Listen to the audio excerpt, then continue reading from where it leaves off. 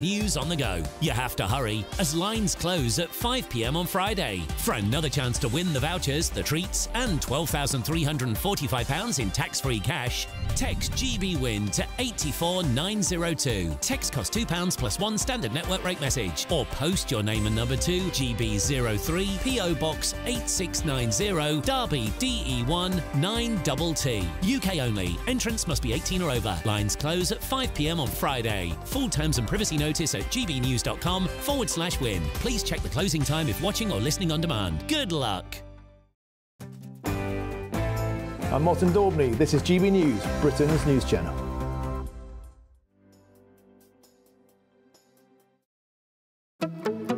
Good afternoon, Britain. Good afternoon, Britain. Weekdays from midday, we bring you the most compelling stories from across the United Kingdom. And why it matters to you. From your doorstep to our inbox. That's right, we want to hear from you. Good afternoon, Britain. Only on GB News, the People's Channel, Britain's news channel. 2024, a battleground year. The year the nation decides. As the parties gear up their campaigns for the next general election. Who will be left standing when the British people make one of the biggest decisions of their lives? Who will rise? And who will fall? Let's find out together. For every moment, the highs, the lows, the twists and turns. We'll be with you for every step of this journey. In 2024, GB News is Britain's election channel. GB News is the home of free speech. We were created to champion it, and we deliver it day in, day out. Free speech allows us all to explore and debate openly the issues most important to us, our families, and of course, the British people. Having challenging conversations to enlighten each other. Which is why we hear all sides of the argument. We are the People's Channel. We will always stand by the freedom to express yourself. On TV, radio and online. This is GB News, Britain's news channel. Big news, big debate, big opinion. Patrick Christys Tonight is the week's biggest show. Every weekday, 9 to 11 p.m, we've got the inside track on the day's top stories. There'll be sharp takes you won't get anywhere else. We will set the news agenda, not just follow it, and I want to bring you along for the ride. Whatever it is, we'll have our finger on the pulse. It's news, but it's this close to entertainment. Patrick Christys Tonight, 9 to 11 p.m, only on GB News, the People's Channel, Britain's news channel.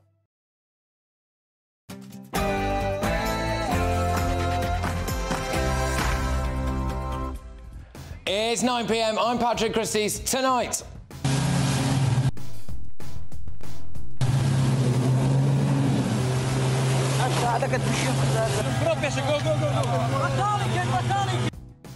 A GB News exclusive. A new way lawyers could exploit our asylum system to cost you millions. Also, incident from Monday, 22nd of March must also be investigated from a criminal perspective. Yes. Extremists force people to move house, lose their jobs and their bank accounts. Has Britain surrendered to the mob? And is our government hiding how many immigrants and asylum seekers are in prison for violent and sexual offences? Nigel Farage is on that. Plus, new Pampers are punami-proof with a revolutionary Stop and Protect pocket to help prevent leaks at the back. So you'll never fear a punami again. should parents be banned from sending their children to school wearing nappies? And is it OK to torture terror suspects like the Russians? I've got all of tomorrow's newspapers today with my panellists, top columnist Carol Malone, trade unionist Andy MacDonald and Daily Express political editor Sam Lister. And I'll reveal what on earth is happening here. Get ready, Britain, here we go.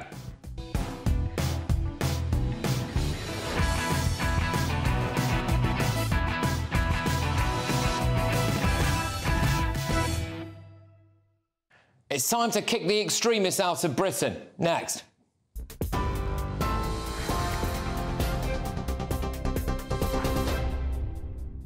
First, the news at 9:01, and our top story tonight. The Deputy Prime Minister accused China today of being responsible for 2 malicious cyber campaigns targeting the Electoral Commission. Databases containing the names and addresses of 40 million registered voters were visible to Chinese hackers in 2021 and 2022, but the government says it didn't affect the outcome of local elections at the time. Oliver Dowden also said that national cybersecurity support will help political parties make sure they're protected from foreign influence in the run-up to the election. This is the latest in a clear pattern of hostile activity originating in China, including the targeting of democratic institutions and parliamentarians in the United Kingdom and beyond. Oliver Dowden. Now, the former ISIS bride, Shamima Begum, has lost her initial bid to challenge the removal of her British citizenship at a Supreme Court. Miss Begum left the UK 9 years ago at the age of 15 to travel to Syria and join the Islamic State terror group. Her citizenship was taken away in 2020. Last year, Miss Begum lost her first appeal against the decision to revoke her citizenship on national security grounds at the Special Immigration Appeals Commission. She had asked the Court of Appeal for permission to take her case to the Supreme Court, but it has now been refused. In the United States, Donald Trump will go on trial next month, the first ever criminal trial of a former or current US president. Separately, he scored a significant victory after an appeals court judge granted him an extension to pay a fine in 10 days' time, also reducing his liability from $360 to £140 million. It means that New York State authorities can't now seize his assets in a fraud case during which he's been accused of inflating his net worth. Republicans' overseas spokesperson Jennifer Ewing told GB News earlier that Mr Trump's legal challenges are having a positive effect on his popularity in the polls. With each one, Trump's numbers went up, right? So people do not care about this. They know that Donald Trump, especially in this case, has been one of the most well-known real estate moguls in New York City for half a century. Nothing like this has ever been brought up. He ran for president, as we know. Nothing like it was brought up during his presidency. And so now when he decides to run again, this is coming out. Jennifer Ewing. Those are the latest news stories. To sign up for GB News Alerts, scan the QR code on your screen right now or go to gbnews.com/alerts.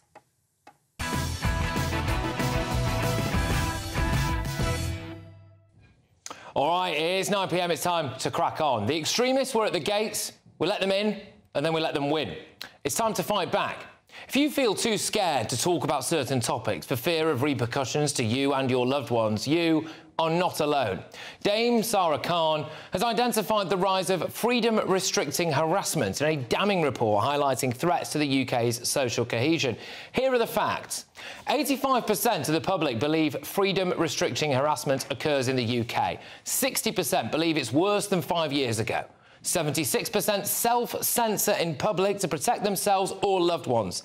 69% feel people are having to censor the way they live their professional or personal lives due to freedom-restricting harassment.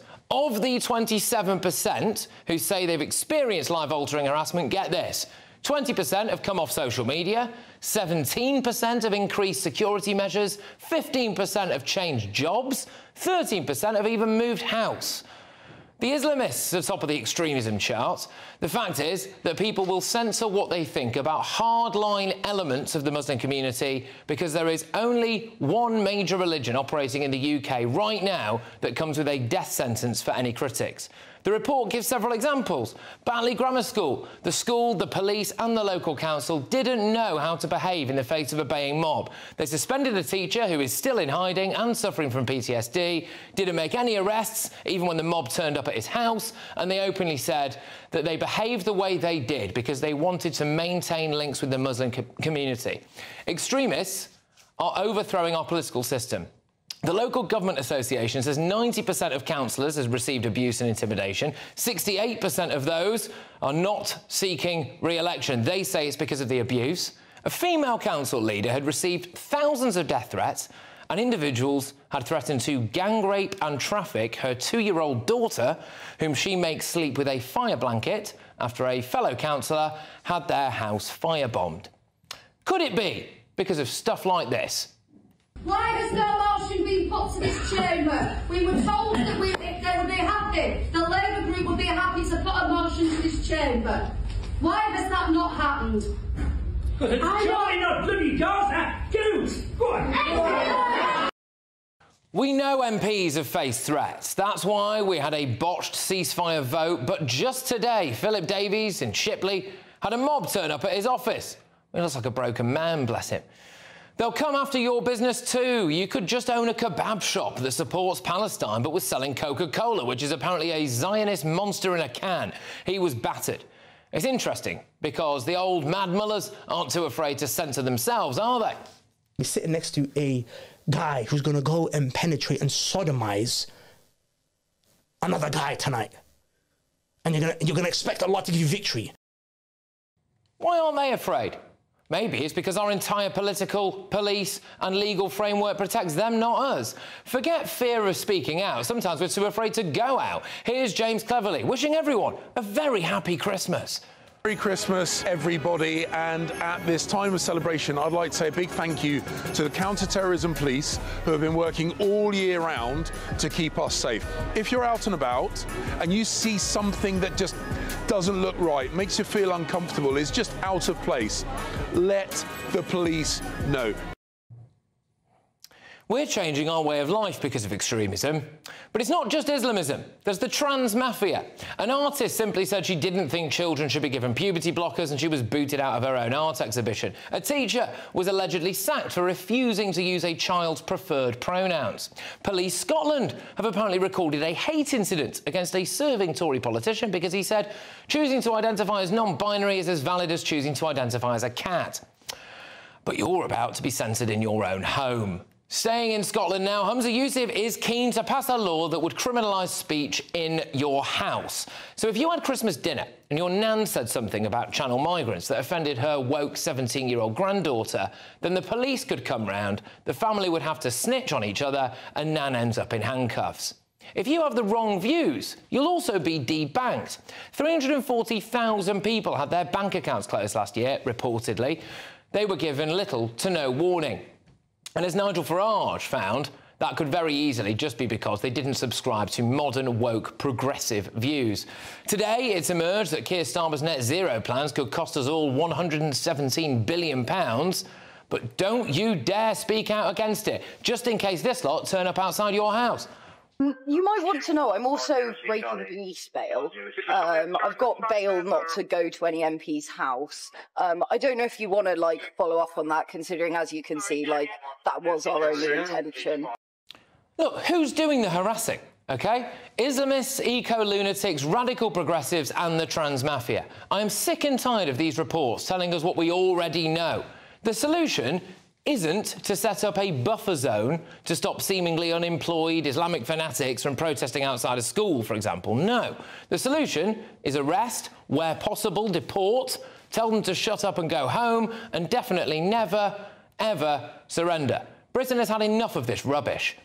But let's get the thoughts now of my panel. I am joined this evening by the star columnist Carol Malone. I have got trade unionist Andy MacDonald and political editor at the Daily Express. It's Sam Lister. Carol, are the extremists winning? Yeah, of course they're winning. Yeah, we have a government and a police force that are cowed by them. We've got to a point now where there are subjects in this country that we can't talk about anymore. Islam is one of them. Diversity is one of them.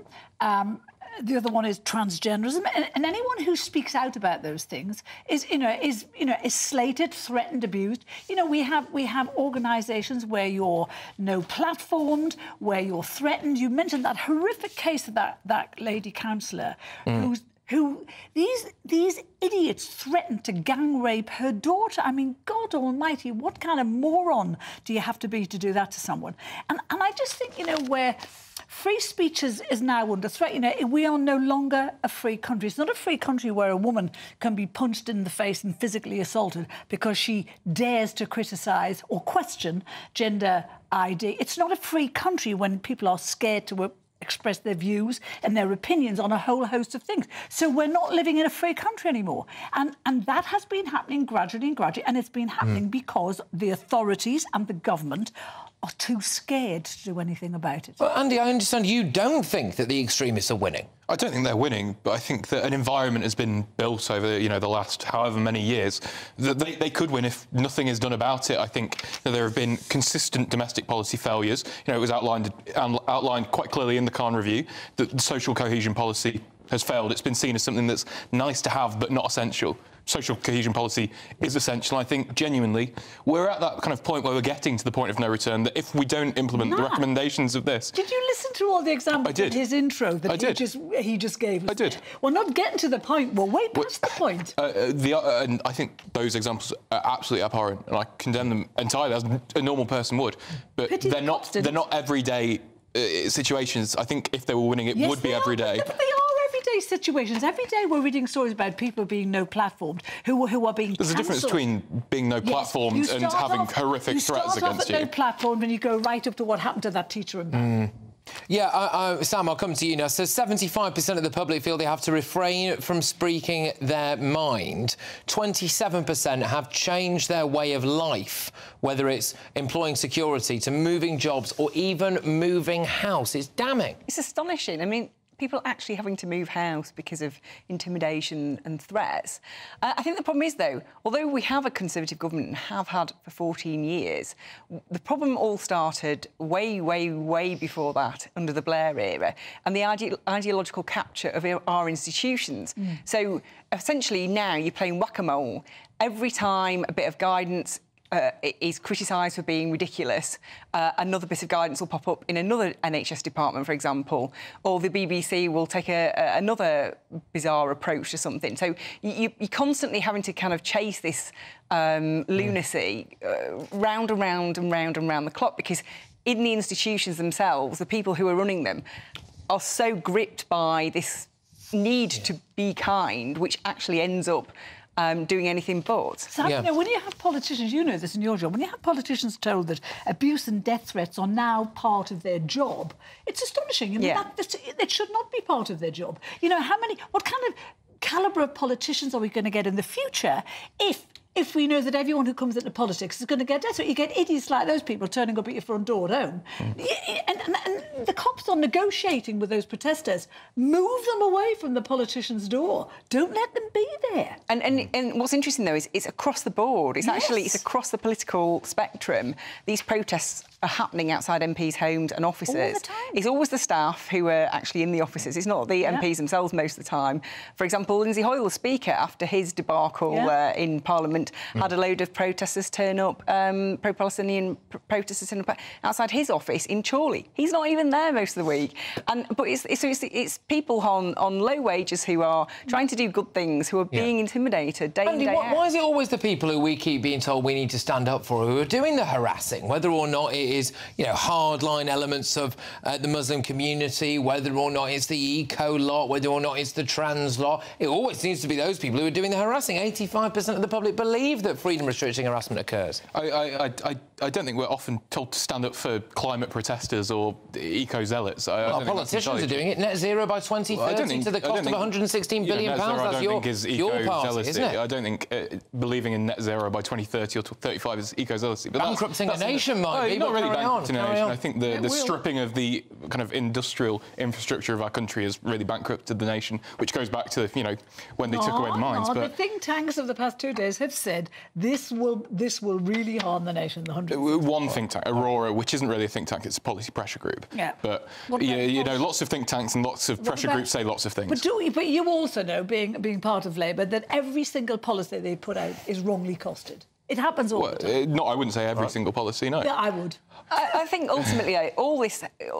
Essentially, what we've got here is cry bullies, haven't we? People who portray themselves as victims, cry about how victimised they are, but then actually bully people into silence, and that's the problem we've got. Yeah, it's a massive problem, and people expect the authorities to do something about it. Tragically, they don't do something about it in all too many cases, and it's all very well and good for somebody like me to sit here and dish out a mono and saying, oh, it's time to fight back. But you know what? If it's going to cost you your house, your job, and you're an ordinary person on the street, that is a massive, massive thing, and sometimes it's easier to keep your mouth shut. I hope that en masse people don't, and maybe something gets done about it and the tide turns. But still to come, as Denmark publishes detailed statistics showing violent crime convictions broken down by nationality, Why can't we access the same information here in Britain? What are they trying to hide? Nigel Farage tackles that, plus the Church of England's latest PR disaster.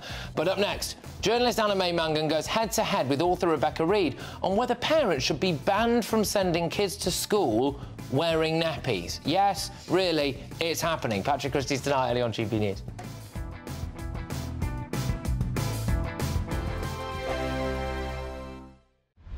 Britain's newsroom, weekday mornings from 9:30. And I'd like to talk about Kate Middleton. Because I'm really confused here. Everyone, where is she? What is she doing? Why did she Photoshop this? Where this, what that?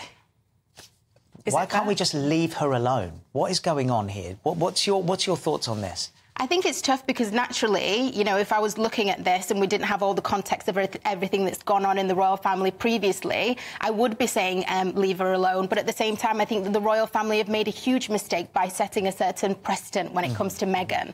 And I think that when you've kind of branded Meghan as the one that's demanding privacy, but then not really realising that she's got a particular role and a duty and has to kind of be paraded in front of us no matter what, then you end up in a position now when Kate really needs the privacy and she can't get it because we're so used to being in their business and finding out everything about them, even after they've given birth. That precedent I get when that, the women. But what if it's a mental health issue? What if it's something like that, or a long, ongoing physical thing that she doesn't want to talk about? But you know what it is? It's because everyone sees the royal family as like ambassadors, so they're thinking, well, she's at home, and some people controversially will be like, well, we need to see her. She's like the face of multiple charities. They're basically, unfortunately, with the royal family, if they're not seen, people are like, well, what's the point of them? And I know that sounds harsh, but, you know, this is not some person that she can't work from home. Well, she's been described as the golden goose. 100%. I mean, they rely on her a lot, don't they? I mean, she's front page of the newspapers whenever she steps out. It's been amazing, actually, seeing photos of her this morning, how much we all miss her. You know, we haven't seen her since just after Christmas. What do you think about her being the one to apologise? Having her take the rap for it, even if she did do it, I think that was quite unfair, really, and they should have had, you know, a bit of a better strategy. Join me, Camilla Tominey, every Sunday at 9:30 when I'll be interviewing the key players in British politics and taking them to task. This report basically says that he's not fit to stand trial. With an upcoming election looming over Westminster, now is the time for clear, honest answers. I agree. And that's precisely what I'll get. Is he indecisive? Incompetent? That's the Camilla Tominey Show at 9:30 every Sunday on GB News, the People's Channel, Britain's election channel. I'm Michelle Dewberry, and I'm not here to tell you what to think. I'd much rather hear what you have to say. So, send in your opinions to gbviews@gbnews.com. Keep them clean, and you never know, I might read them out. With my panel here on Jubes & Co, we debate, we get stuck into the issues of the day on a show where all views are welcome, especially yours. GB News, the People's Channel, Britain's news channel. 2024, a battleground year. The year the nation decides. As the parties gear up their campaigns for the next general election. Who will be left standing when the British people make one of the biggest decisions of their lives? Who will rise? And who will fall? Let's find out together. For every moment, the highs, the lows, the twists and turns. We'll be with you for every step of this journey. In 2024, GB News is Britain's election channel.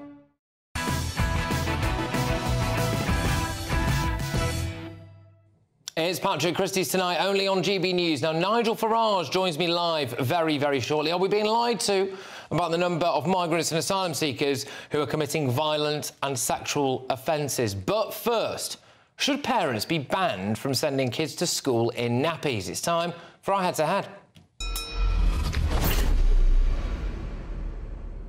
Yes, a recent report found that 1 in 4 new primary school children are still not toilet trained. And polling from the charity Kindred has revealed why. Only 50% of parents thought they are solely responsible for toilet training their child. 1 in 5 parents thought children do not need to be out of nappies before starting reception. And another 1 in 4 believed schools should be hiring additional staff specifically to help toilet train their kids. Back in November, on this show, Tory MP and leader of the New Conservatives, Miriam Cates, sounded the alarm. Massive deal for schools, just to start with. You know, I've spoken to head teachers who are having to move teaching assistants down from higher years in primary school into the lower years just to change nappies and clear up mess. This is a very, very basic problem. And if we can't get that right, then it shows there's something wrong. All right, what's your view? Is this lazy, disgusting parenting? Should kids be banned from turning up to school in nappies? Let me know your thoughts. Email me gbviews@gbnews.com, tweet me at gbnews, and make sure you take part in our poll. I'll bring you the results very shortly. But doing battle on this now are a pair of journalists and authors. It's Anna May Mangan and Rebecca Reed. Both of you, thank you very much. Great to have you on the show. Anna, I'll start with you. Do you think that parents should be banned from presenting their children at school nappied up? 100% they should. And if they do that, they should be the person that they call if they have to have a nappy change when they're 5 or 6 or 7. I mean, what is going on that they can't sort out the nappy problem? Now, I'm not talking here about children who have special needs or medical needs or obviously I'm excluding all of that. But the children who turn up for primary school and they're in nappies, they can't put their coats on, they can't brush their teeth, there's all sorts of things. What are the parents doing? I mean, Rebecca, there's elements to this which I find really, really concerning, which is that teachers have to then have a witness whenever there's a nappy change because of, you know, rights and all the concerns that might surround that. And I'm amazed that parents are comfortable enough with essentially a total stranger changing their naked young child at school. I find it remarkable. Well, yes, but the majority of these children will have been in nursery for up to 2-3 years previously, where the same thing will have been children who go to nursery are changed by their key worker, or if you're a childminder, the childminder changes them. So it's very unusual for children to arrive at school having not been changed by a paid childcare professional previously. Obviously, that person has to be fully DBS checked. But no, it's not strange to have a stranger change your child. It is part of using childcare. And just to stick with you, Rebecca, you think it's all right then that kids are turning up in quite high numbers to their school with nappies on? So it certainly wouldn't be my ideal. It would not be my goal. I would absolutely want to be trying to get potty training done as quickly as possible. But if you have a child who is difficult to potty train, which some children are, I would prefer that they started school, particularly if they're a summer-born child who is starting and they're 4 and they're really very young in their class. I'd rather that than them turning up and being traumatized by being rushed and forced into it and perhaps having accidents at school. So I wouldn't aim for it. I don't think it's ideal, but I think every child is different and there are times where it happens. And we should be kind about it, not aggressive and cruel about it. Anna, would you refer the parents to social services? Not social services, but they need a talking to. And there should be some rules. If you're bringing your child to primary school, they have to be potty trained. And I hear what Rebecca says about other professionals changing them throughout their young lives, but ultimately it's the parents' job. And let's face it, it's free to potty train. What does it cost? It takes patience, it takes a bit of time, it takes some interest to do it. And for the sake of the teachers, who are, by the way, highly trained educators, they're not nappy changers, there's not enough budget in school for nappies and other workers, which, like you say, for safeguarding there has to be 2. So really, this should not be happening, and it's the parent. The parents need to parent and take responsibility for this. It's not about being unkind. But even if you doing in their nappy, that the other children will be unkind to them because they'll smell it, they'll see it, they'll know it, and it makes life harder for everybody. Even if you accept that it's a failure of parenting for your child to start school in nappies, and I think in some cases that's probably the case. In what world is the appropriate thing to do for a child who has parents who can't be bothered to potty train them to be sent home to spend more time with? Can I just say, Martin? I wouldn't send them home. I wouldn't let them in the first place. If they're not potty trained, they're not ready. If you have a bad that's parent, the way that I see it. And also, this is a range one at a time. Things that are linked. So it's not just the potty training that's the problem. Normally, it's a wide. Rebecca, 50%. No, Rebecca, 50% of parents apparently don't think it's solely their responsibility to potty train their own child. I mean, that is remarkable. Well, I think a lot of parents would say it's not solely their responsibility because they have friends who help, parents who help, grandparents who help. All of my parenting is predominantly my responsibility, but my mum does a huge amount, my sister does a huge amount, so nothing I do is solely my responsibility. But I think the important thing is here, in those occasions where you have a bad parent who just can't be bothered, if you don't let a child go to primary school because they're not toilet trained, they will not learn. They will just be at home with a parent who can't be bothered. That's worse. We do not punish children for the sins of their parents. That is a failure of the state. I agree with that, but we do have to concentrate the parents' mind to get them to do what they need to do, and not allowing their children to be at school is going to speed up potty training no end. NHS say that they should be potty trained between 2 and 3, so if they're getting to school at 4.5, that's a dereliction of duty, isn't it? Yeah, and Rebecca, look, well, it's not the responsibility of teachers. Is this not symptomatic of the kind of society that we live in, where everything else is somebody else's fault, and they think, oh, great, it's a free education system, dare I say it, maybe they're not all paying into society anyway as it is, and they lob them to school, and they think, oh, it's all right, someone else will wipe my kid's backside. I mean, there's no suggestion that this is a class issue. Samantha Britt did a piece in the Daily Mail about this being mostly middle-class mums. So the suggestion that people who are not putting their children aren't paying into the state, I don't think is accurate. I think it is a difficult thing to do. I think parenting is very complicated. And also bear in mind the children who are going into school at the moment are pandemic babies. That is a very weird generation of children. Anybody you know more time at home will tell you that they are very they'd be more likely to be potty trained if they've been at home with their parents for a long time. It's not true.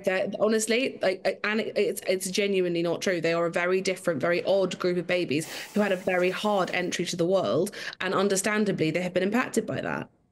Okay, the whole class are losing 2.5 hours a day when teachers have to do these personal care tasks and teacher assistants. So it's selfish. It's impacting, it's not just the one child, they're impacting the 30 others in the class. And also that same study that you mentioned said that kids who aren't developmentally up there, even as early as 20 months, have a worse outcome as adults educationally. So it's not just about a bit of poo in a nappy, it's about their whole futures. But the point about development is important because we were all saying, oh, but not disabled kids. We're not saying it's about disabled kids.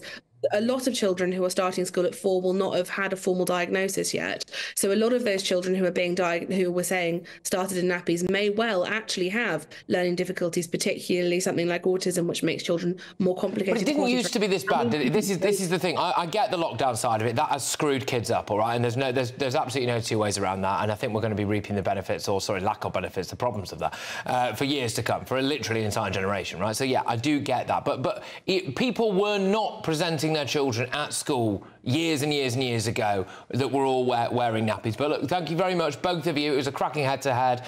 Look, who do you agree with? As 9 in 10 adults say that pupils should be toilet trained, should parents be banned from sending kids to school in nappies? Rita on X says yes. Teachers are there to help children to learn, not teach basic hygiene. No wonder no one wants to go into the profession. I agree with you completely. You know, when you go into teaching, you don't think you're going to end up wiping your kid's backside, do you? Shauna says, why would you begrudge the idea of teachers helping children? Yeah, look, Shauna, helping them with maths, helping them with English, helping them with a smattering of French, maybe, not a smattering of something else. Chris says, if a kid is 4 to 5 years old and can't go to the toilet on their own, what the hell have the parents been doing? It isn't that hard to teach a kid to use the loo. Your verdict is now in. 95% of you agree that parents should be banned from sending kids to school in nappies. 5% of you say they shouldn't. Coming up, as the government vows to crack down on Chinese cyber attacks, what can be done to stop their repeated campaigns against our country? Why are we so soft on China? Fleet Street kingpin Kelvin McKenzie joins me live in the studio, and I think he's got a few words, by the way, for our Foreign Secretary, one David Cameron. But next, should the British government follow the lead of their Danish counterparts? A fascinating story, this. So they've recently published figures showing the breakdown of violent crime convictions by the offender's nationality. By the way, can you guess which nationalities are at the top? Anyway, Nigel Farage certainly thinks that we should be able to access that information here. He will tell us more right after this very, very short break. Stay tuned. This is your latest weather update from the Met Office for GB News. Good evening to you. The rest of this week Well, be prepared for further heavy downpours and temperatures staying around about or a little bit below average. Low pressure is well and truly in control of our weather and will be for the rest of this week. These weather fronts have been making for a pretty soggy day for much of the UK. The rain across Scotland, falling as snow over the hills, that continues in the east through the night. Elsewhere, it does turn a little bit drier. Staying fairly cloudy and staying fairly chilly. Temperatures down into single figures, not far off freezing in northern Scotland, and small wintry showers coming into the northern and the western Isles as we go into Tuesday. Still a bit more snow over the Grampians, although that should ease.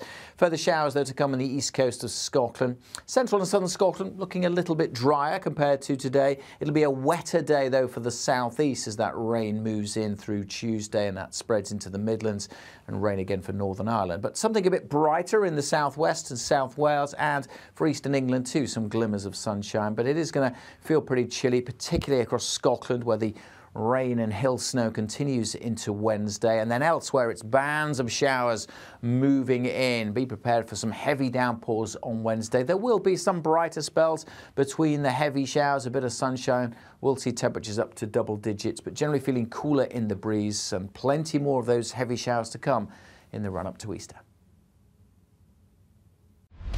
Britain's Newsroom, weekday mornings from 9:30.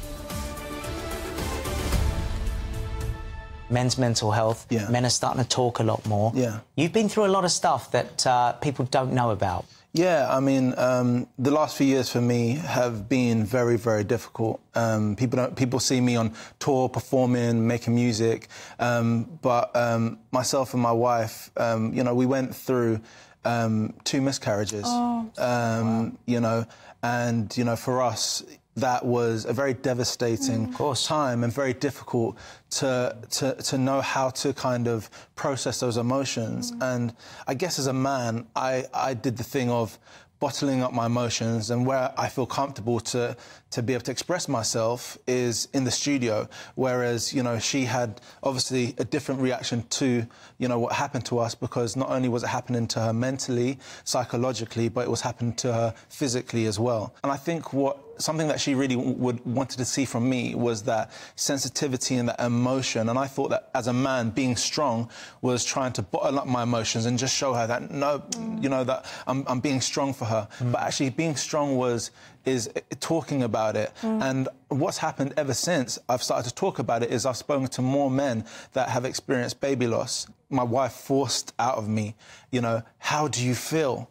And I ended up as a mess on the floor. I was exasperating, crying, almost inconsolable. She was just holding me in her arms as we cried together, and we cried together. And I didn't realise I needed that release so badly. Like I said, I've been able to speak to other men, and we've been able to cry together, and they shared their own experiences, which they did similar to me. But actually, you know, as men, I feel like that conversation and that sensitivity and being able to be emotional together.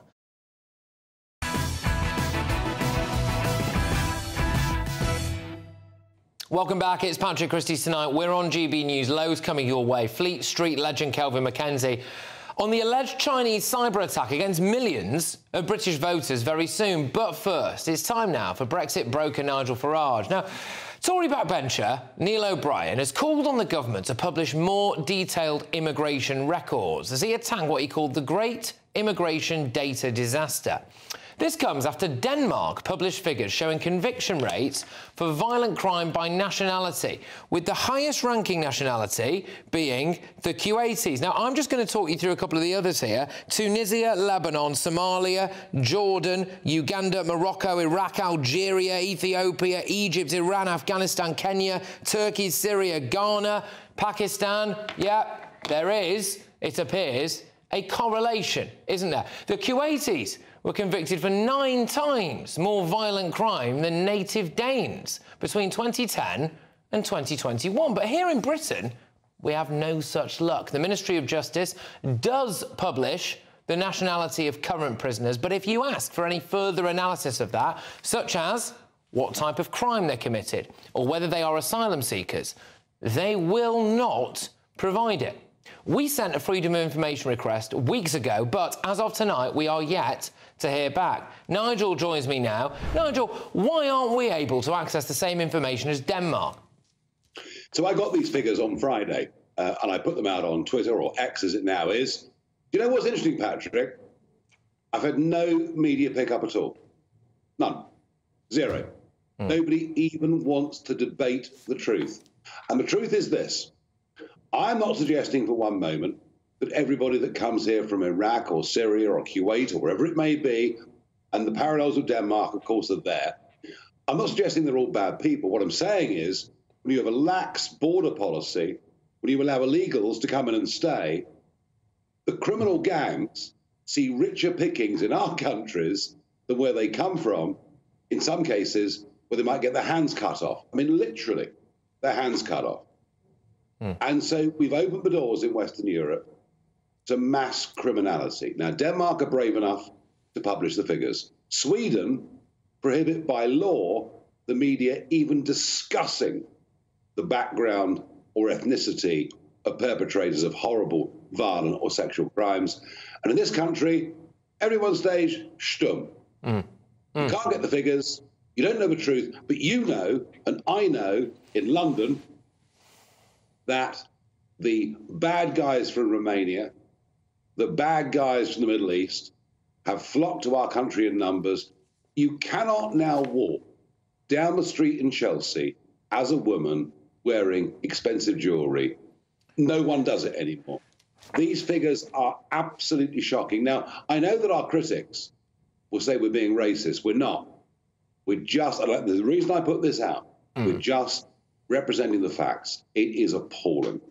Well, we'd know for sure, wouldn't we? This is the thing. We would know for sure. If they published the data and they showed us all and they told us all what was really going on. The one thing that I'm really focused on, and we are working at here to do our best to get, if they'll give it to us, is sexual convictions and sexual crimes based on nationality, immigration status and asylum status, because there is. We asked again today, by the way, for that. We are yet to get a reply. Why do you think they're covering that up from us at the moment, or at least withholding it?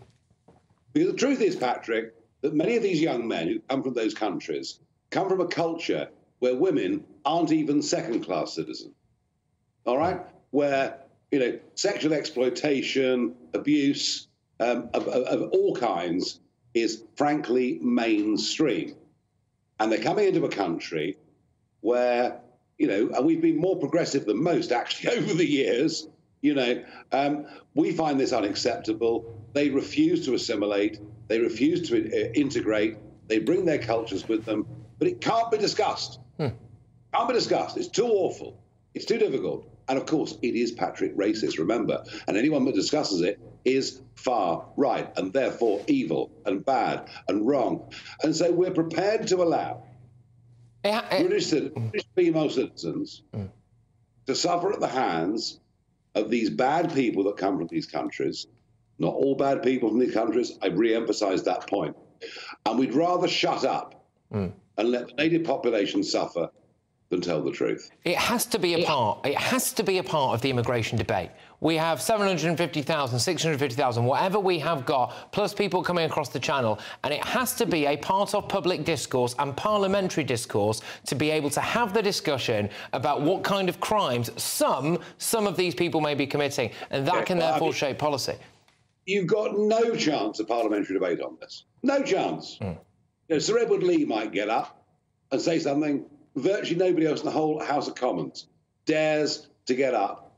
If these figures were published in this country, then frankly the Conservatives' poll ratings would tank even from their current low levels, because they've allowed this to happen under 14 years of their tenure. Yes, I know Tony Blair started it, but it's got so much worse in the last 14 years. Yeah, those figures there are just before we move on, Nigel. Kuwait, Tunisia, Lebanon, Somalia, Jordan, Uganda, Morocco, Iraq, Algeria, Yugoslavia, Ethiopia, Serbia, Egypt, Iran, Afghanistan, Kenya. You've got to go all the way down before you get to Denmark, really.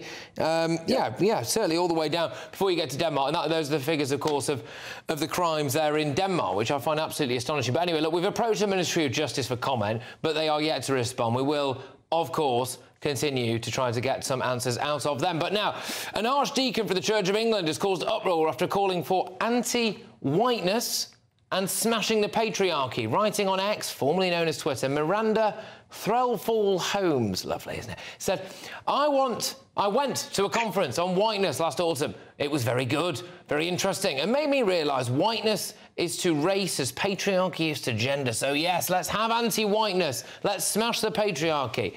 That's not anti-white or anti-men, it's anti-oppression. This completes an unholy trinity of recent blunders for the church after they decided that their £100 million fund to tackle the legacy of slavery should be upped to £1 billion, while the Diocese of Birmingham recently advertised for a deconstructing whiteness officer to help the church address white fragility. This forced the Archbishop of Canterbury to condemn the job advert. Even he said it was like something out of a BBC sitcom W1A. I mean, I wonder if he put that in his Ramadan message, Nigel. But does the Church of England need a complete overhaul? I won't go to my local church. I won't go. I am christened and confirmed in the Church of England. All my family on both sides had been Church of England. I used to believe in it. I used to attend, not every Sunday, but regularly during the year. I will not go. It is hopeless. They've given up. They've surrendered. And her name sums it up. You know, I don't know her personally, but I'll have a bet. She's upper middle class, you know, completely detached from reality. And on slavery, can I remind everybody that today is the 217th anniversary of the passing of the Abolition of Slavery Act as it became in Parliament, pushed by a man called William Wilberforce, which then led us through the Royal Naval Squadron to attempt to drive slavery out right across the Atlantic, stopping other countries from doing so. When it comes to this issue, you'd think to listen to some of our lefties that we are the only country that ever practiced it. No, far from it. Slavery persists to this day. We as a nation have done more to stop slavery than any other nation in the history of our earth. Now, let's be quite quick with this one, Nigel. So American sports brand Nike put English noses out of joint last week. They unveiled what they called a playful update to the St George's flag on England's new football shirts. Now, Liverpool star Harvey Elliott seemed to reject the new flag. He might have just been wearing his collar up, of course, but he turned his collar up anyway during the England under-21s match. Not one of the senior players, not one, has decided to protest this design when England faced Brazil and got beaten, by the way, at Wembley this weekend. Look, Nigel, should England's senior football stars be making a bit of a stand over this? Well, they're footballers, not politicians, and they're conscious of that. They know that. They're also earning a fortune. But frankly, I think given that the crowd themselves made their own cross of St George in the crowd, which is a very beautiful image, I think our top footballers on this one should have intervened. They didn't. It's a bit gutless. Nigel, look, thank you very much, as always. That was Nigel Farage. Until next time. Now, coming up, a GB News exclusive for you, and it reveals a new way that our broken asylum system could cost you, the taxpayer, millions of pounds. I know, as if it wasn't already costing you enough. I'll reveal all just after 10 p.m. But next, with the government today blaming China for a pair of terrifying cyber attacks that access the information of up to 40 million British voters, so with respect, it's probably you, is it time to finally stand up to the superstate? Kelvin Mackenzie is live. He's in the studio next. And as we mark 3 years since the Batley school teacher went into hiding, have we officially lost to extremists? It's Patrick Christys tonight. We are on GB News. Good afternoon, Britain. Weekdays from midday. Now, reports suggest that Boris Johnson could make a general election comeback for the Tories, with the former Prime Minister expected to campaign for the Conservatives in red wall seats, although not stand in one himself. Yes, he wants to take the fight to Keir Starmer. So, GB News East Midlands reporter Will Hollis has been in Bassett-Law asking locals whether they want to see Boris make a comeback. I actually used to like Boris Johnson, but he let me down with COVID, and so, therefore, I won't be voting Conservative anymore. I did do, but not anymore. Not for me and anybody else here, because from day one he's been a liar all along. Don't vote for him. Stick with Labour. I like Boris Johnson, to be honest with you, and I think it could do with a boost for Conservatives. I've always been a Labour voter myself, like, but no, I went to Conservative. Personally, not for me, no. He's not done anything to make any arrangements to make this town better. When he was in charge of the Conservative Party, all he thought about was the upper class, not the working class, because he was telling everybody to stay at home during COVID, and what did he do? He had an house party. Well, there you go, the views of the people of Bassetlaw. Not so keen He was overall. telling people to stay at home. There's no suggestion he didn't stay at home. Well, no. But I guess there's mixed reviews on whether Boris Johnson's to make a comeback. I guess the idea is that he'll appeal to Red Wall voters far more than Rishi Sunak. So if they can use him up there, then maybe he'll help them out. And I think they want to get David Cameron to campaign in the Blue Wall, in the Shires, because he goes down well there. Allies of Boris Johnson have been pouring cold water on this report, of course. Nadine Dorries tweeting earlier today that Rishi and Boris actually haven't spoken in the last year.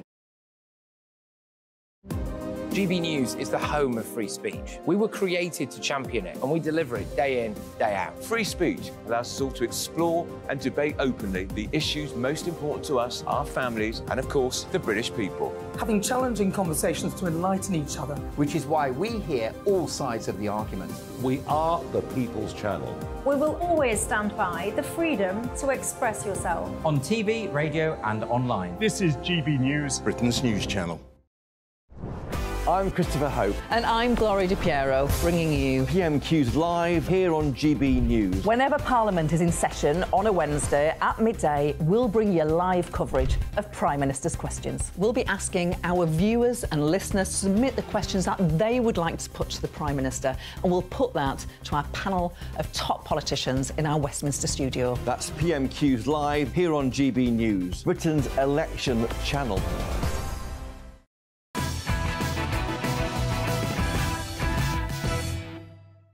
Here's Patrick Christys tonight on GB News. Now, I am joined by the former editor of The Sun, Kelvin Mackenzie. Quite a bit to get through tonight, but after it was revealed that Chinese hackers accessed 40 million British voters' personal details, so it is probably you, former Tory leader Ian Duncan-Smith called a press conference demanding that China be labelled a threat.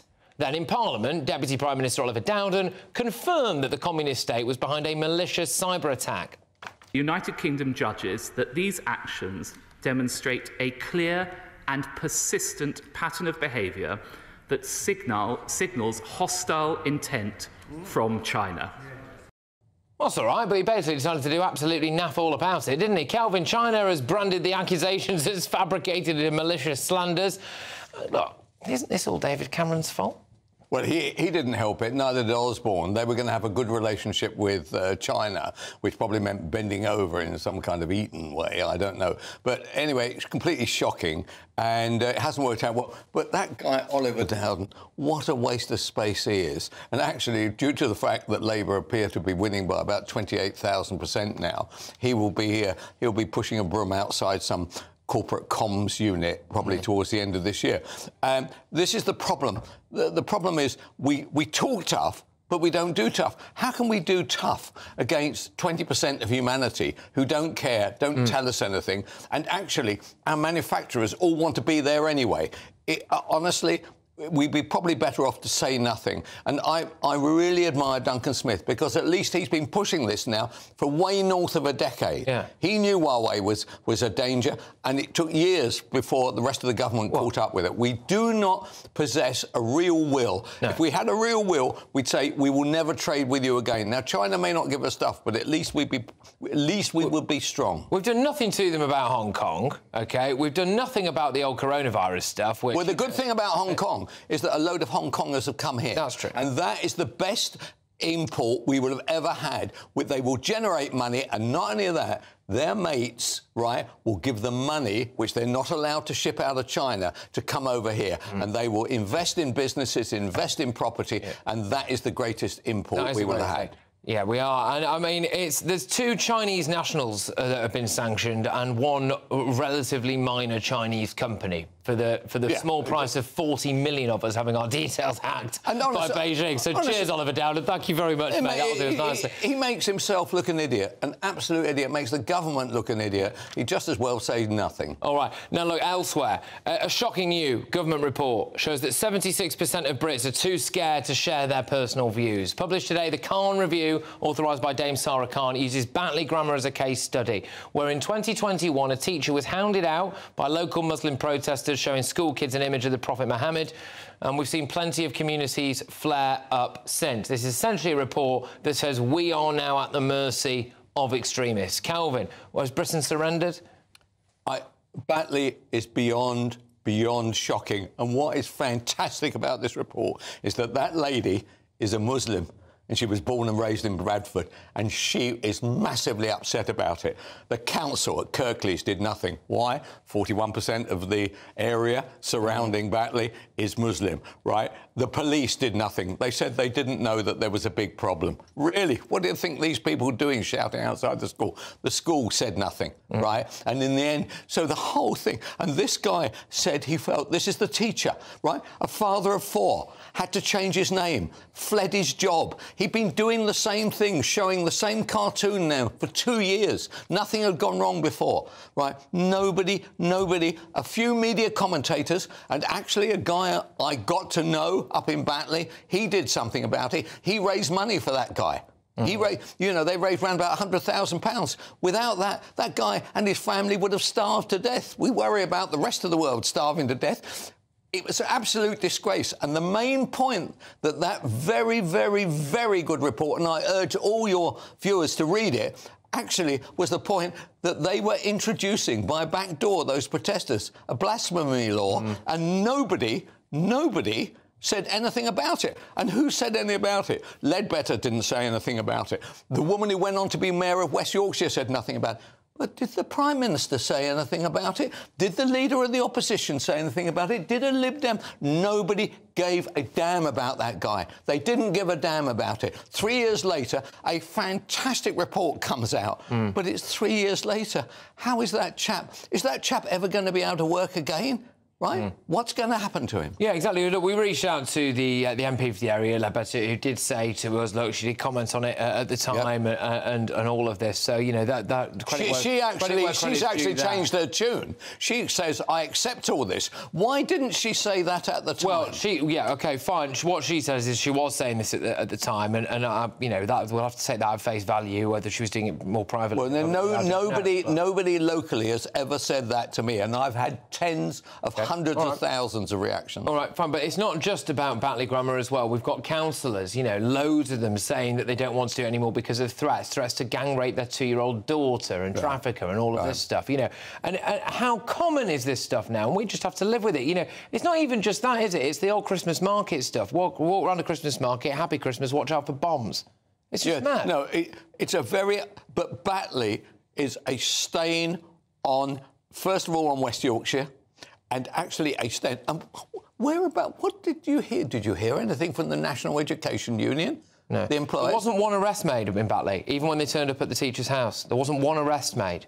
No, I honestly, it makes me wonder, and there will be lots of these Batleys going on, in a smaller way, not as serious now, because now we've got this template, a fantastic report, by the way, by a Muslim academic. I can't tell you how much joy I got by reading it. OK, all right. Well, look, Kelvin, thank you very, very much. As ever, Kelvin Mackenzie there, the former editor of The Sun. In response to Dame Sarah Khan's review, Kim Ledbetter MP said, as I said at the time, there can be absolutely no excuse for the intimidation and threats against him.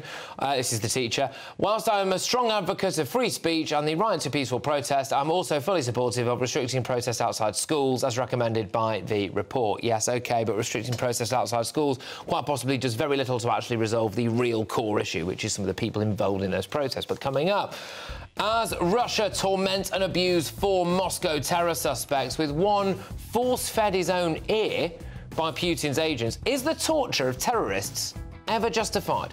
But next, I bring you an absolutely staggering GB News exclusive. Now, this is important, OK?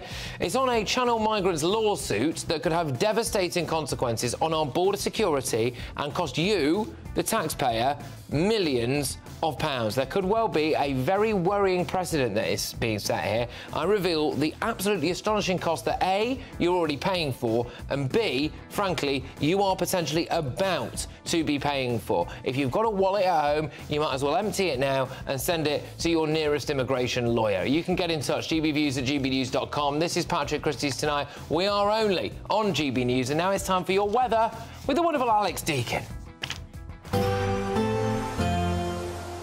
Warm feeling inside from Boxed Boilers, sponsors of weather on GB News. This is your latest weather update from the Met Office for GB News. Good evening to you. The rest of this week, well, be prepared for further heavy downpours and temperatures staying around about or a little bit below average. Low pressure is well and truly in control of our weather and will be for the rest of this week. These weather fronts have been making for a pretty soggy day for much of the UK. The rain across Scotland, falling as snow over the hills, that continues in the east through the night. Elsewhere, it does turn a little bit drier, staying fairly cloudy and staying fairly chilly. Temperatures down into single figures, not far off freezing in northern Scotland, and small wintry showers coming into the northern and the Western Isles as we go into Tuesday. Still a bit more snow over the Grampians, although that should ease. Further showers, though, to come on the east coast of Scotland. Central and southern Scotland looking a little bit drier compared to today. It'll be a wetter day, though, for the southeast as that rain moves in through Tuesday and that spreads into the Midlands, and rain again for Northern Ireland. But something a bit brighter in the southwest and South Wales, and for eastern England too, some glimmers of sunshine. But it is going to feel pretty chilly, particularly across Scotland, where the rain and hill snow continues into Wednesday, and then elsewhere it's bands of showers moving in. Be prepared for some heavy downpours on Wednesday. There will be some brighter spells between the heavy showers, a bit of sunshine. We'll see temperatures up to double digits, but generally feeling cooler in the breeze, and plenty more of those heavy showers to come in the run-up to Easter. Looks like things are heating up. Boxed Boilers, sponsors of weather on GB News.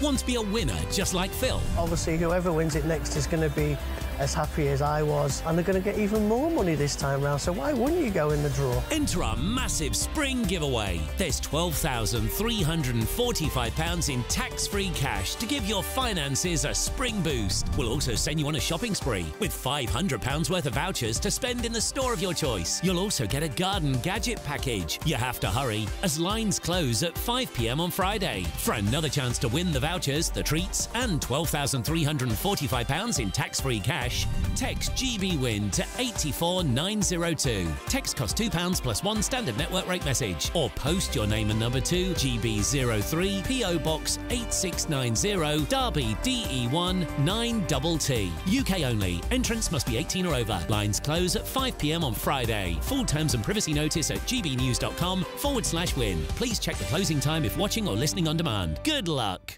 Join me, Camilla Tominey, every Sunday at 9:30 when I'll be interviewing the key players in British politics and taking them to task. This report basically says that he's not fit to stand trial. With an upcoming election looming over Westminster, now is the time for clear, honest answers. I agree. And that's precisely what I'll get. Is he indecisive? Incompetent? That's the Camilla Tominey Show at 9:30 every Sunday on GB News, the People's Channel, Britain's election channel. I think the most exciting bit for me is talking to people. People who I think are ignored often by the major news channels. We're going to give news they want to hear. There's a voice there that needs to be heard. I think there's a chance here for a diversity of opinion to be expressed, which you don't find elsewhere. It's really exciting. We don't hold back. We're free to say how decisions that are taken here affect us all around the country. Only on GB News, the People's Channel, Britain's news channel.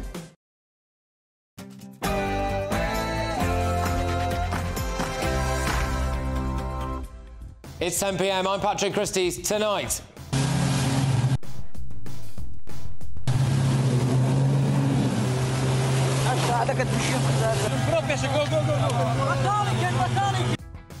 a GB News exclusive. Asylum lawyers have got a new way to cost you millions of pounds. Plus, is it okay to torture terrorists like the Russians? And in terms of incidents and hate crime incidents, it's important that they are recorded, because what it does is it gives police an idea of where there might be spikes in hatred.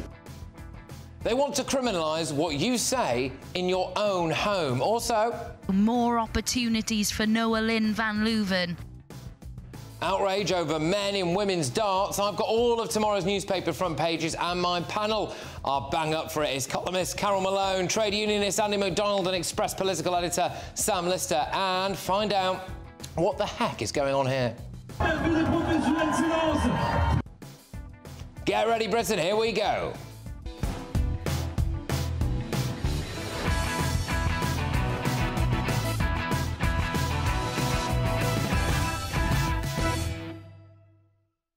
Empty your wallets for the asylum seekers. Next.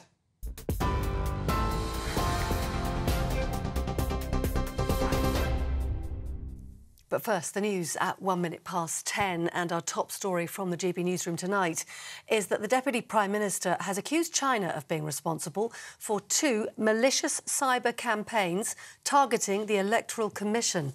Databases containing the names and addresses of 40 million registered voters were visible to Chinese hackers in 2021 and 2022. But the government says it didn't affect the outcome of local elections at the time.